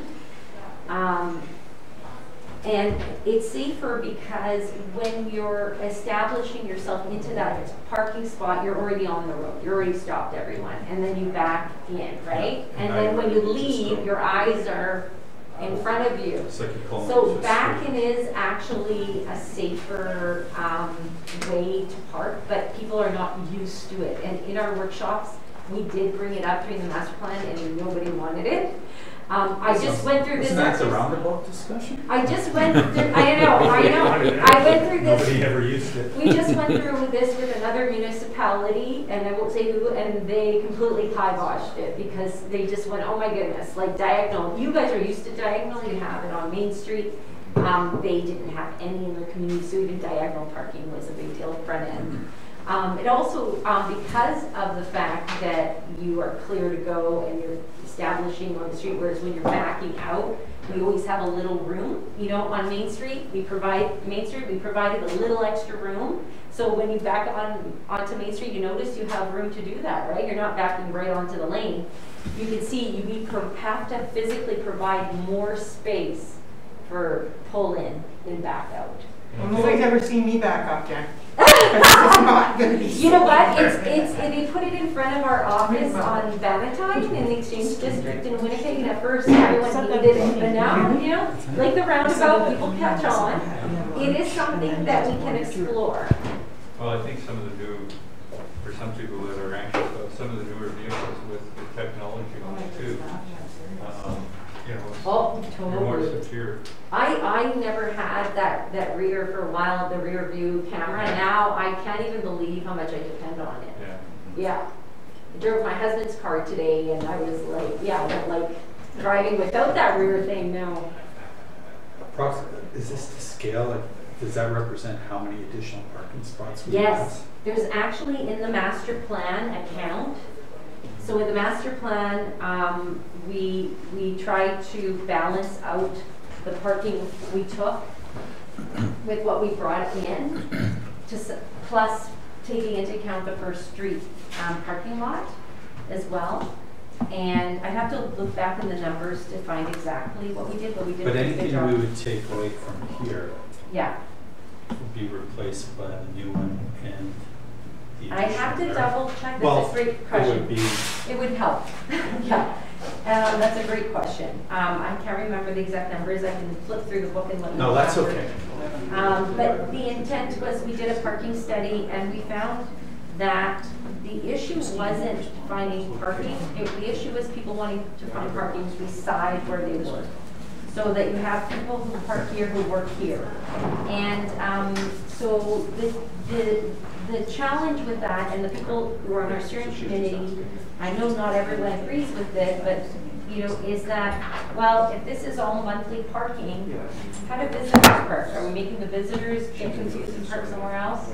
You know, so do we want the parking for visitors or for the monthly parkers on parking lots, you know? And so having enough for people who want to visit here as well as, you know, facilities, and perhaps these parking in the winter when this is less visited, you can give monthly parkers or stall back. Like maybe they park at First Street or the rec center during the summertime when it's busy and then they get their stall back. So there's different measures you can do. There's even talk about a shuttle that can bring people from the rec center. That was my vision is, when's the last time we did that, Adam? 2 years ago, Adam, with the market? Yeah, the market days. It was funny when we were doing this. On Wednesday. We said, oh, you guys should do a shuttle. And they said, we just started one, you know? So because, I'll give you an example. Yeah. With, because of COVID, yeah. What would happen if we made this all summer long, where there's no parking, and we put in more, like we talked about with the patios, you know, patios all down. Yep. And if you ran the shuttles 6 days a week or even 7, the rec center, and you pick 6 spots throughout, so you come over the hill, and your first stop's at the brew pub, then you go around through the traffic circle at the mall, then you come down to you know, you come down, you stop here, and then you stop at the harbor front, and then you stop at the Cornerstone, and then you go back, and it runs every 50. If you have a reliable service, people will hop on, hop off, and it won't be as, like, I think there's all kinds of opportunities as we move forward. There's all kinds of opportunities as you move forward, and as you put more things here, like at first you won't need all those things, you won't have the critical mass yet, but as you're building, and you get to this, you'll have critical mass. That makes sense, you know? So it's baby steps. And actually, those 3Ds where we showed taking a little bit of parking every time, you know, you guys are planning up to here, you know, so we're only taking a few stalls away. So you deal with that. And then baby steps, you deal with the rest of it in the next phase. And it's baby steps. So the other thing with parking, yeah. and I'm not sure if people recall, but the parkade, which is, unless something changes, is actually paid off now. We recouped our money, the city has. Yeah. It was constructed to add, and I can't remember if it's 1 or 2 more, or it was designed or engineered to add 2 more. I mean, it's right there. It's close to downtown, and you will get your money back. I mean, it's a gift. And you know, having a parking problem is a real gift. That means you're busy. Yeah. That's good news. And there is a place, I just happened to go there a lot because I had I never travel anymore, but when I did travel, I have family in Laguna Beach. Now, Laguna Beach was one of the precedents. It's a beautiful beachfront with volleyball and all sorts of fun things on there. They have a parkade, which during the week, people have monthly. And then on the weekend, when it's very busy, those monthly parkers give up their stall and somebody goes in there and they take, you know, $5 to come park for the day in the parkade. And the parkade is probably more hidden than this one, you know what I mean? And people learn to know where to find it.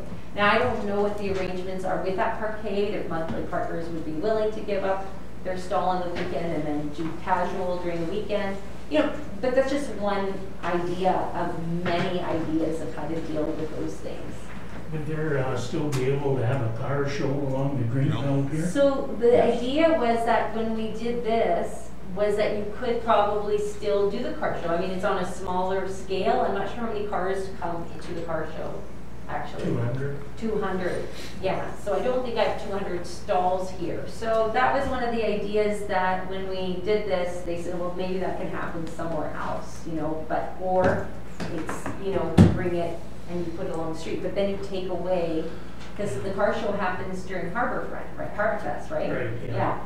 Just making sure if I forgot that one. So the idea would be that you kind of want that to be for people visiting Harbor Fest. And is there another way we can accommodate those cars at another location, you know? Otherwise, you would need the shuttle on, you know, doing a shuttle on special days like Harbor Fest. You could set up all the cars here, here, here, here, alternatively, and have signs that say, park and ride for free. You know, and then they park at the rec center and people get shuttled. I keep using the rec center or the mall parking, an arrangement with the mall parking, which is always half empty. You know, I mean, we have parking that sits half empty. You know, that's what the parking study found, was that there is parking that's empty. And it's not even using private homes. You can have arrangements with private property, such as the mall. But then we really found on-street parking during the peak hours. We found available on-street parking 10-minute walk from Harborfront. So, you know, it's, I mean, as this builds up though, we'll need those kinds of solutions. Just like on a Bomber game in Winnipeg, you will see those little picket signs that say park here $5 and it'll be the car dealership and the restaurant. Yeah, and it's just like other commercial restaurants and retail along Pembina who get to make some money on Bomber days. I mean, that's the kind of thinking that we need here. Yeah.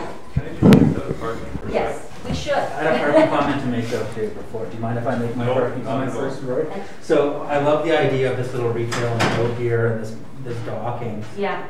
I mean, maybe a location for a parkade though is here as well. If you're going to be renting out seasonal slips to people and having this retail node, this might be a good spot for a parkade. For sure, and I think all of this, as we said, is baby steps. Yeah. So the baby step is let's add a parking lot because it's way cheaper investment.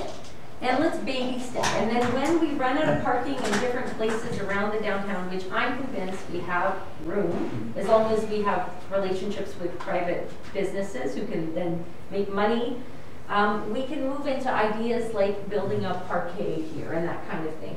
We are also looking at this land, or getting a geotech study to see if this can come down and become additional. Is that hill? Yeah. Okay, There's a house foundation on it. Yeah, right. So, yeah, so we're looking at that. My question would be to Megan.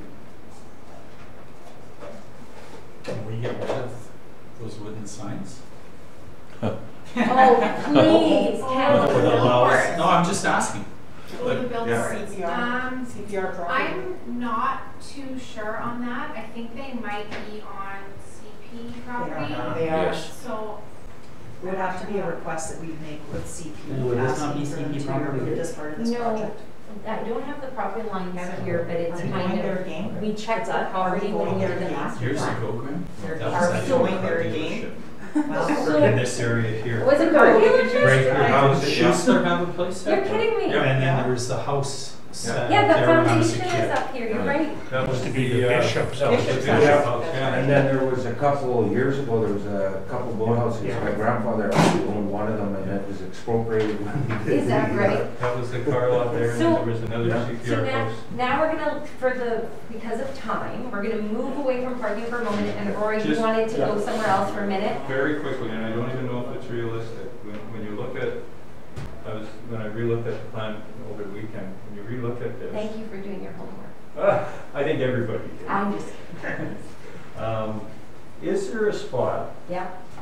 Is there an opportunity for a small amphitheater type of setup? Like we're talking McCall Park, maybe a potential there. We're talking over here, we're attracting all these people here. Mm-hmm.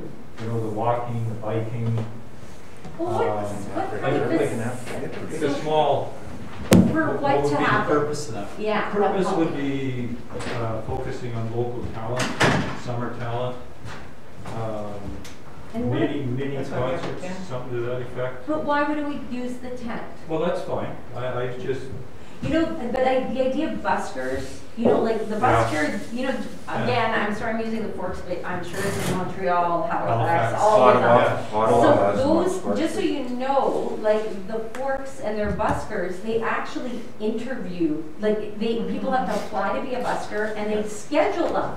So in terms of animation, that is one of the ideas, is to always have something and somebody organize it. But like buskers, they can enliven this space. Yeah. Like we don't need an amphitheater probably. No. For smaller venues, we have a venue here, clear the tables, we've got a venue here. You know, this becomes a medium venue. The pier can become a venue. McLeod Park, like you say, could be a venue.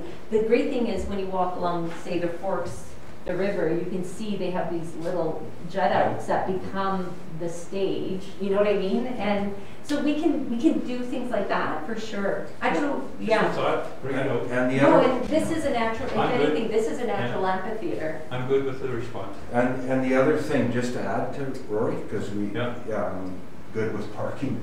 There was a discussion about Main Street. I mean, I personally, in that, I know maybe some businesses won't like it, but that piece should be shut down all summer, and it should be pedestrian traffic. And if you go to Ottawa on Spark Street, they went through the same thing, and that where businesses were furious. But what they found is someone driving in a car 30 or 40 kilometers an hour does not stop or look in the front window of that store. Yeah. But when you're on your feet, you do. You do. And they have busker festivals there. I mean, we spent 12 hours on Spark Street one day. Is that right? Going from, you know, like kiosk to kiosk to kiosk to busker. Like Halifax Harbor was the same way. But They just were everywhere along the. Yes. He means there we go, right? No, he means here. No, on Main Street. Oh, okay. I think But that's you can't, because you can't throw everything into all these little areas. You kind of want to have critical mass. And I like your idea, Andrew. It's just that was explored with Main Street, and because we have to bring trucks through here, it was kind of thrown out. So in the revitalization, if you talk to the city staff here, they'd kill us. They'd be probably saying, well, where do you want me to bring the delivery trucks? We did it 3 times last time. Oh, sorry, to do it periodically. But Yes. we were only able to do that because the main traffic, we could flow this way. Yeah. People came this way. I think that's more of a step once we get. Well, yeah, and I love what was happening here. This summer when you saw, you know, people taking over some parking and putting out patios in the infill that you guys did with I mean, that's good stuff, and all that stuff should happen. Our role right now is to focus on this, and I don't think that these two things can coexist. You know, you can do both of those. This definitely, we saw that coming alive, you know, where you take over the parking spot and you put up a patio. A lot of people were talking about it. I know that Hojo did it here on the Boulevard Parks right here. But I think that's the same idea. And the idea we didn't talk about here is having this refurbished too, so it becomes a nicer place to put tables and restaurants. So one of the things that was done in the original, in the first one, the Big Spruce, was there were 3, I think it's 60 amp services dropped along for events along Main Street. There's one here, there's one down by Hojo's, and there's one up by the Ken Risha. They're there already. They're there in existence. I'm just wondering, would there be any of that built into that area? Because if you're planning, like we're talking festivals and busker festivals and stuff like that, you're going to need some power drops because that's essential. I agree, and I think that is definitely, I'll just put it down here, but I agree with you more. Like, so this idea will need all of that. Less than 100 feet apart. Yes, okay. Because that's generally, nobody wants to run their lighting wires or the power wires more than 100 feet. So that's the idea, is to provide that kind of service here and make it sort of, create the critical mass here, and then this is already happening, you know? And so those are great comments, thank you. So one other comment, that it was just on the docks, and I forgot to ask it earlier, but all this development here, is that just to bring people off the lake and bring them into all these activities, or is that for rental purposes, or a combination, or, because people always tell us that there's not enough places to park if they're coming in off the lake, and if we have more activities, I'm assuming we're going to get more draw off the lake. At the time of the master plan, we had heard that there was not enough parking for big boats. Yeah. And then, I think I heard that at council actually. And then, that there wasn't enough spots for people to come. These could be pay for use, for sure. And that provides some money towards maintenance operations. It's not like a major money maker. The biggest idea was that we bring people, we give them some amenities they might need, and we draw them into coming in here and spending money. And try to get people to come, have dinner, have lunch, you know, enjoy the harbor front. Yeah, my suggestion was not like long-term summer meet or rentals. More casual. Yeah, like, you know, even like if I come from Norman in my boat and I come to Kenora, a lot of times there was no place to park. So you didn't stop there, you went somewhere else out in the lake to eat or what have you, so. Yeah, that's, you know. That was sort of the findings, but I think it was brought up earlier that we're gonna, because those were based on 2018 demands, we're gonna look at what the 2021 demands are with the team to see if there's a portion that's monthly and if there's a portion that's day. We'll explore that. And but it's good to hear that you guys are feeling there is need for casual as well, not just monthly. So the one thing, I don't want to go back to parking, but the one thing that I think we need to be discussing is we're trying to pedestrianize our community, particularly this area.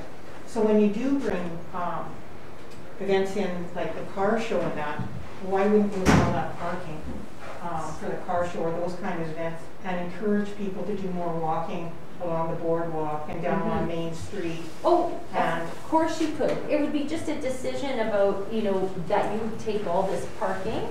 And that's an event planning decision. There's parking here to put the car show in. It would just be an event planning and logistics planning for the event people to say, have signage to say, park over there, we'll give you a lift back. Because I'm not like, we need to be pedestrianizing these spaces, and I think in most cases we don't have a parking problem, we have a walk problem. Yes. And we need to encourage people to do that, and I'm just going to reiterate again, we need to have an active transportation move here because we do not, we're missing an opportunity and we will hear about it. No, you're right. Thank you. That's a very good point. Sharon. How do people feel about the kiosks? The idea of the seasonal kiosks? Do you see some demand for that kind of thing?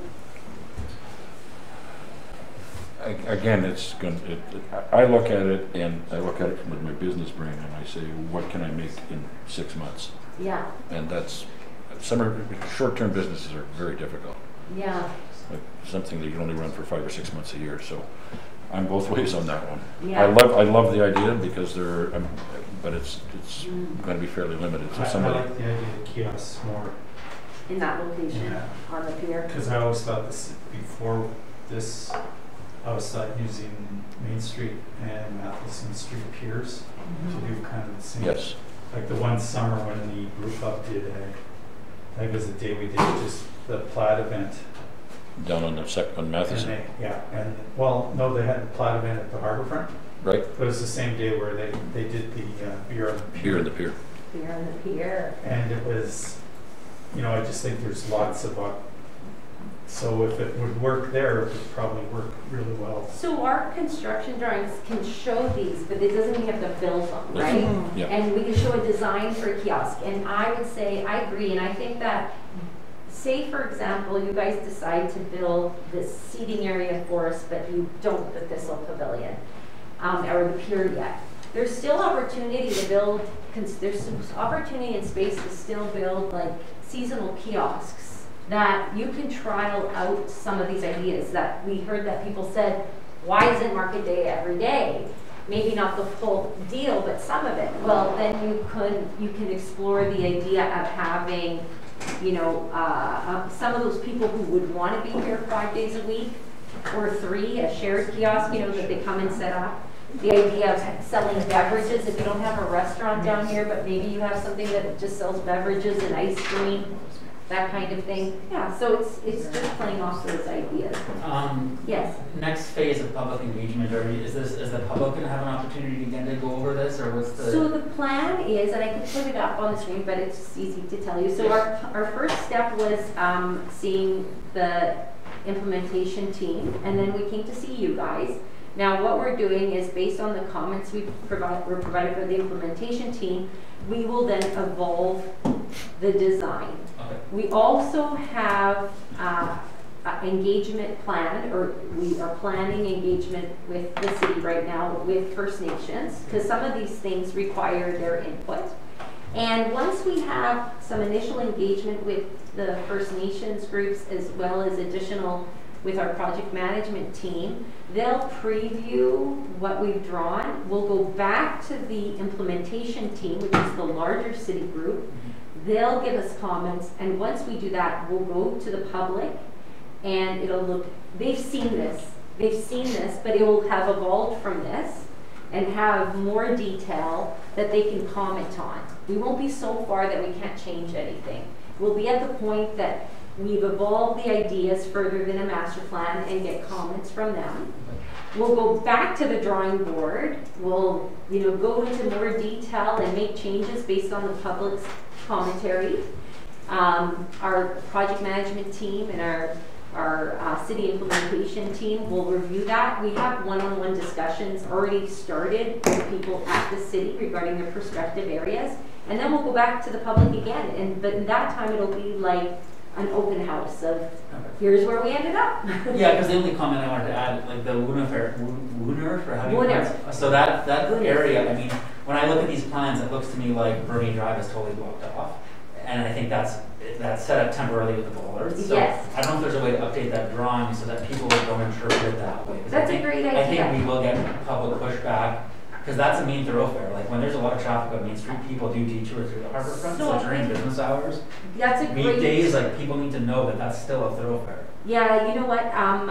That's a really good point, and I think we can easily do that with some modeling to show cars in it, as well as here it is on a regular day, and then here's what it looks like during Harbourfront. Yeah, I think that's important. Yeah, that's good. That's a good point. Megan's writing notes for me, so. So Constantine, when I'm sort of standing in the middle. No, that's okay. Okay. So when you met with the, I'm just going to say CIT because I keep forgetting.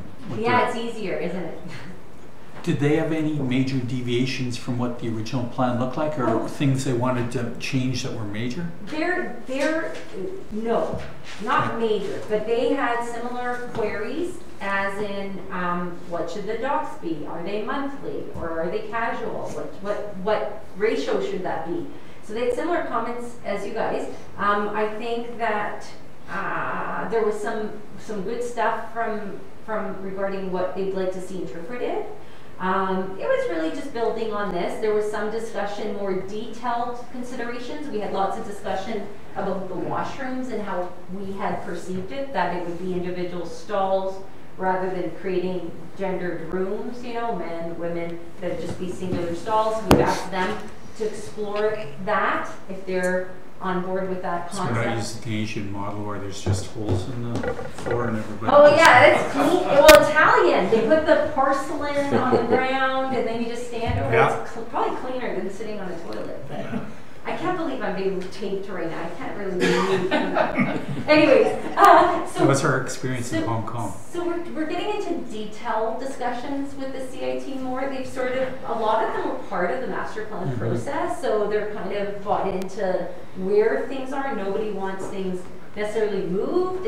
That's great, except sort of maybe some, just property line requirements that we have to adjust. There is some concern about the runner and how it works, and going curbless. So we have marching orders to work with the roads department. So we'll be checking in with all those groups. So it's more technical stuff that we're getting, I would say. Do you remember anything major that I'm missing? A big one was that parking on the north side, like the opportunity to steer off the top of the hill in favor of adding additional parking there versus the Lakeview drives.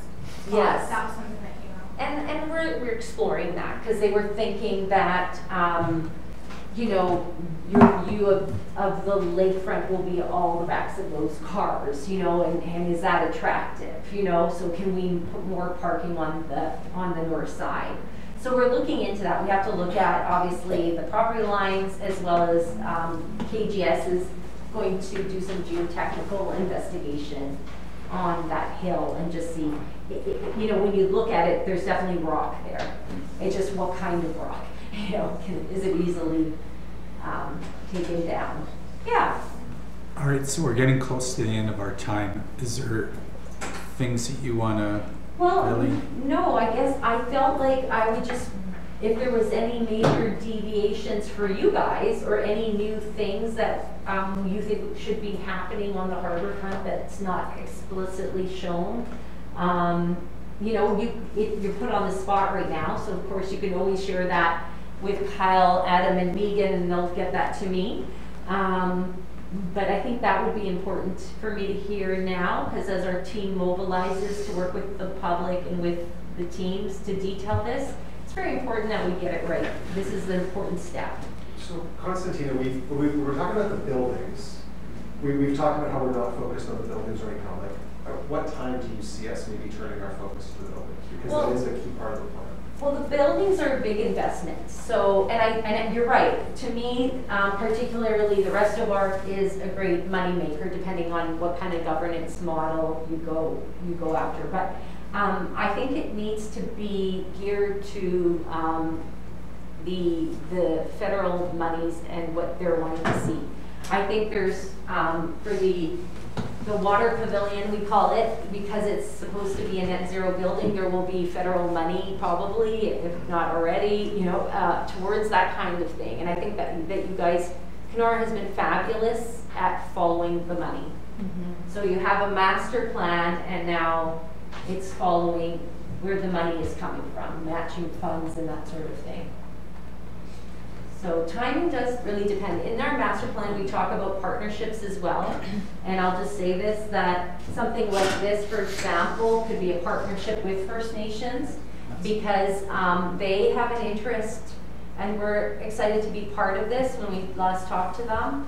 And so we have to keep those conversations open, because they may have an interest and they can leverage probably money you can't.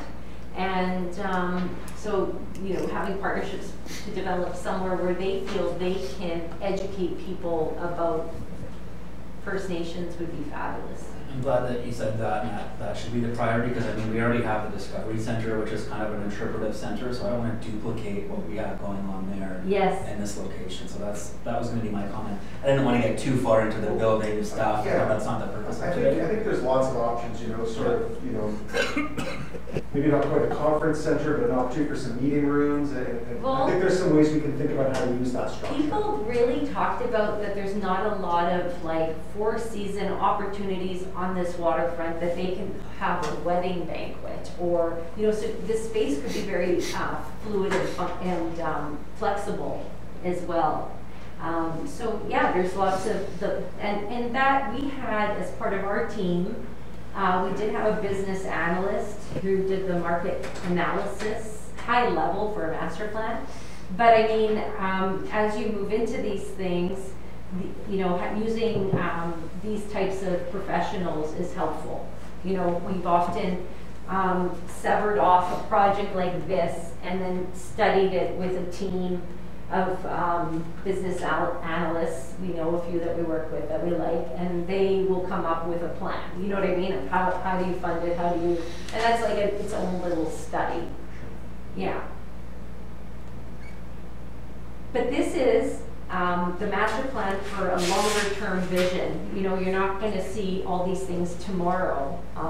You know, there's things, some of them, as Megan said, are easier to sort of chip away at, you know, but the other ones, we shouldn't lose sight of them because they're important.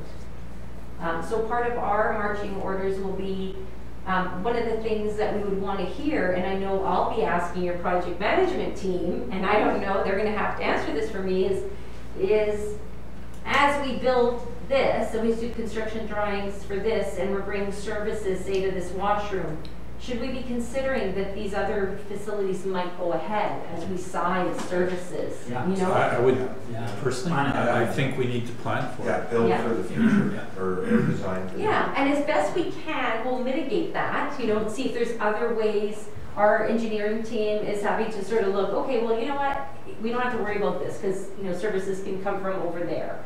But we will be, our team will be thinking about that if you want us to.